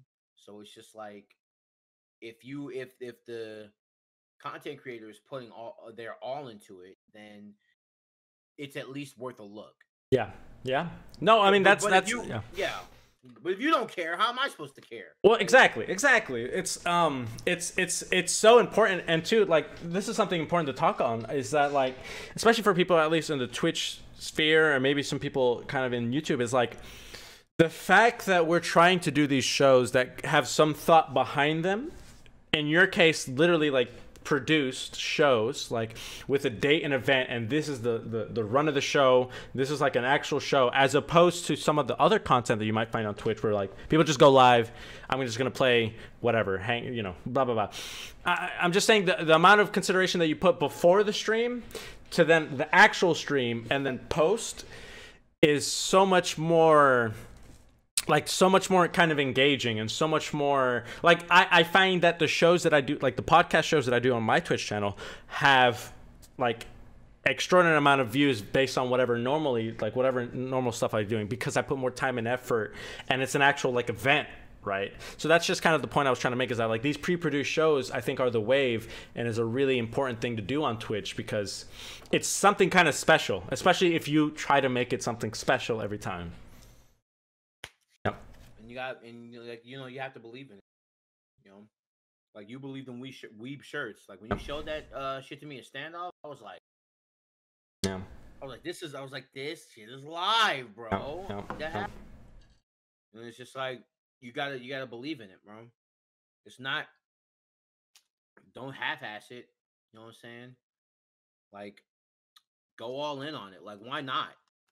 Exactly. On the podcast with Krebs, like I had brought up this thing where my little sister, she helps me with I pay her to help me with a lot of kind of like clips and social media stuff. And she asked me, she's like why do you do all this? Like, why do you do all this stuff? Why do you run all these podcasts, run all these streams, do all this YouTube stuff? And I'm like, I really thought about it, and it's like, what else would I be doing? Like, this is what I find fun. Like, I spent from today when I woke up to like noon or 1, no breakfast, nothing, just working on getting all the social media stuff out, coordinating with you, coordinating with Joey because the YouTube came out, getting all the stuff ready, making sure you hit the prompt, and that was fun to me. Like, I'm doing it like, this is fucking awesome. And so it's like, what else would I be fucking doing? Watching The Office? Like, come on. Yeah, like, I think that it's very important to, like, as, you come into an adulthood, that you find, something that, of course, is going to get you financially secure, that's going to keep you, secure as a citizen and things like that, because that's how society works, right? You gotta eat. You gotta have a job, and you gotta eat, right? But then it's like also a balance of just trying to keep yourself happy. Yep. You know what I'm saying? Yep. And leaving. And like that trip to Nevada, I learned that. You know what I'm saying? It's just like, that's why I said, like, I need to go ahead and get this degree from school, so that way I can be okay financially, and then I can really start pursue all your endeavors. Sure. Yeah, I can really start doing this. Like, my biggest regret in like my life, one of the biggest regrets that I have in life, is that I didn't have this mentality when I was like 21. You know what I'm saying? I didn't have this mentality I didn't have this mentality when I was like 17, 18. Like, if I knew that, hindsight's 2020, of course. But like, if I knew that this was the route of my life, I could have been, you know what I'm saying, like Marshmallow or something. I could have actually decided, or I could have decided to actually just play college football and just keep going, or I could have decided to, become a Twitch streamer at 20, become a Twitch streamer at 18 and just keep Twitch streaming, or become, you know what I'm saying? Right. But like, now that I have, like, I'm thankful that I'm this intelligent now, to where I've realized that, like, it's never too late. Right. You know what I'm saying, you can literally, like, you can do anything you want to do. You know what I'm saying? But like I said, like, I think having that job, and just being secure as an adult is important. It's super, super important. And like, if anybody's watching this, I encourage you to, like, get your shit together as early as you possibly can, so that you can have more fun later on, right? Yeah, because like, literally, like, a lot of, like, you can literally, like, you getting your shit together at 22 means that you got at least 15 years to do whatever you want. Like, you're out of college, you get a job the same year, and then you can literally just, like, you have this many years to, like, establish your life. Because I promise you, like, it seems like you're not gonna be here forever, but I mean, like, I'm here to tell you that, like, it's like, what you do definitely matters. So, like getting ahead is definitely the move. I promise you. It's very important. It's very important. I mean, I hope I'll try to make sure some young people see this, or we'll try to make sure some people get the message of like, look, I'm sure, especially since some of the audiences that we reach, maybe like through Smash or whatever, are maybe lean younger for some people. Yeah.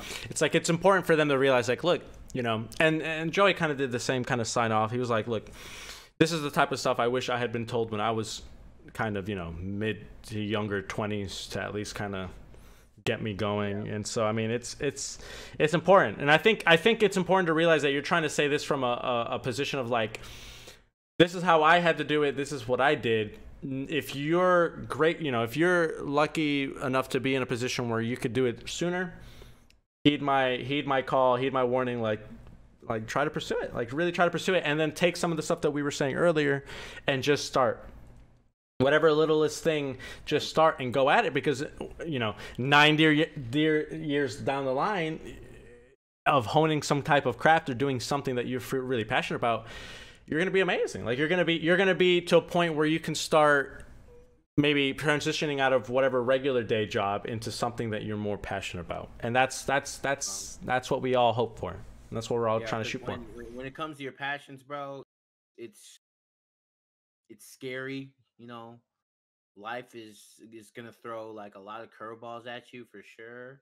But like, if you believe, like, you know what I'm saying, if you believe, then and you want to work hard on it, then it can be so. Because there's honestly Yep. no difference between me and the next guy, Yep. other than one of us wanted it bad. Yep. 100%. And nobody's a failure. Everyone can win. Yep. And we're on your side. We're all on your side. We're all on your side, bro. Like nobody's a failure, bro. You can win just like I can win, right?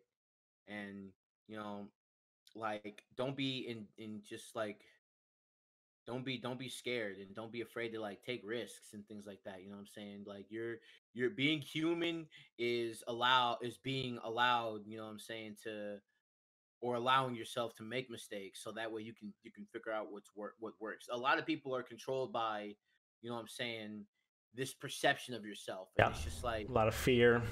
yeah, and it's just like if you're taught to do nothing, then you won't. But like you can do anything. You can. It's just life is a 6-inch game. So, you know, it's sometimes it's actually just all in your head, which is something that I learned. And if you think that you can, you know, be the best commentator, or you know, one of the best content creators, then if you work at it, it can be so. It can be. You know what I'm saying? I just don't want people that, like, you know what I'm saying, have this perception of themselves to where they're like limited, and it's just Right. not the case. You know what I'm saying? You can do anything. You Yeah, can. shoot for it, because it'll be more fun shooting for it and failing than not. I can guarantee you, trying for something and not achieving it, and then learning along the way and doing it, will be more satisfying than sitting your ass on the couch. Yeah, I big time agree on that. Big time. Love it. Love it. Well, is there? I think we're about ready to close it out. We're gonna stay on just in case anyone else in the chat has any other things to add. But is there anything that you kind of want to close us out on? Any prayers? Any hymns? Anything you want to leave us with? Well, I will start by saying that if you're racist, go fuck yourself. Amen. But also, make sure you guys check out my stream. The night show is tomorrow. Mm-hmm. DJ something is also happening this Saturday. Just call yourself Hollywood Banjo. I'm leaning towards it, not leaning towards it. I actually am leaning towards it, to be honest with you. Hollywood Banjo. But like DJ Hollywood Banjo is actually this Saturday as well, from 12 to 2. I'm gonna be doing 1 hour of just spinning some hits, and then the other hour will be the Run the Jewels set, because you know, fuck a racist. Love it. And yeah, you can definitely keep expecting content from the night show, from me as well. On normal days, the schedule I definitely need to work out on the weekdays, but you're definitely going to be seeing just more and more consistent content from me for the rest of the year and out. And also, I'm gonna start posting stuff on YouTube. Love it. Love it. It's necessary. It needs to happen. I need to find Love an it. editor so I can start posting. So I can post these next 2 episodes. So of the night show. So yeah, a lot of fun stuff coming everyone's way. And yeah, I hope so. I hope everybody can enjoy it. I hope everybody can learn to love each other, especially after today. You know what I'm saying? And yeah, man, I'm really happy to have been on this podcast because it's just allowed me to just like Man, release a lot of, got it out there. Yeah, I had to, man. I feel like I had to talk to somebody about this. So. Hey man, I'm here. I'm always here to listen. I'm always very glad to have you on. I will not stop talking about how your show really inspired me to just get off my ass and stop playing WoW and do something. More shows to come. Very glad to know you. I will, I invite everyone. Make sure you drop a follow. Make sure you check out his streams. Night show tomorrow. Night show. You said Saturday, Sunday for the DJ set. The DJ showcase is this Saturday from 12 to 2. Okay. And the night show is tomorrow at 9 p.m. 9 p.m. Love it. Love it. Banjo at Banjo Plays Banjo, aka Hollywood Banjo, aka T, aka my good friend. And we're out. I appreciate it. Thank you all so much.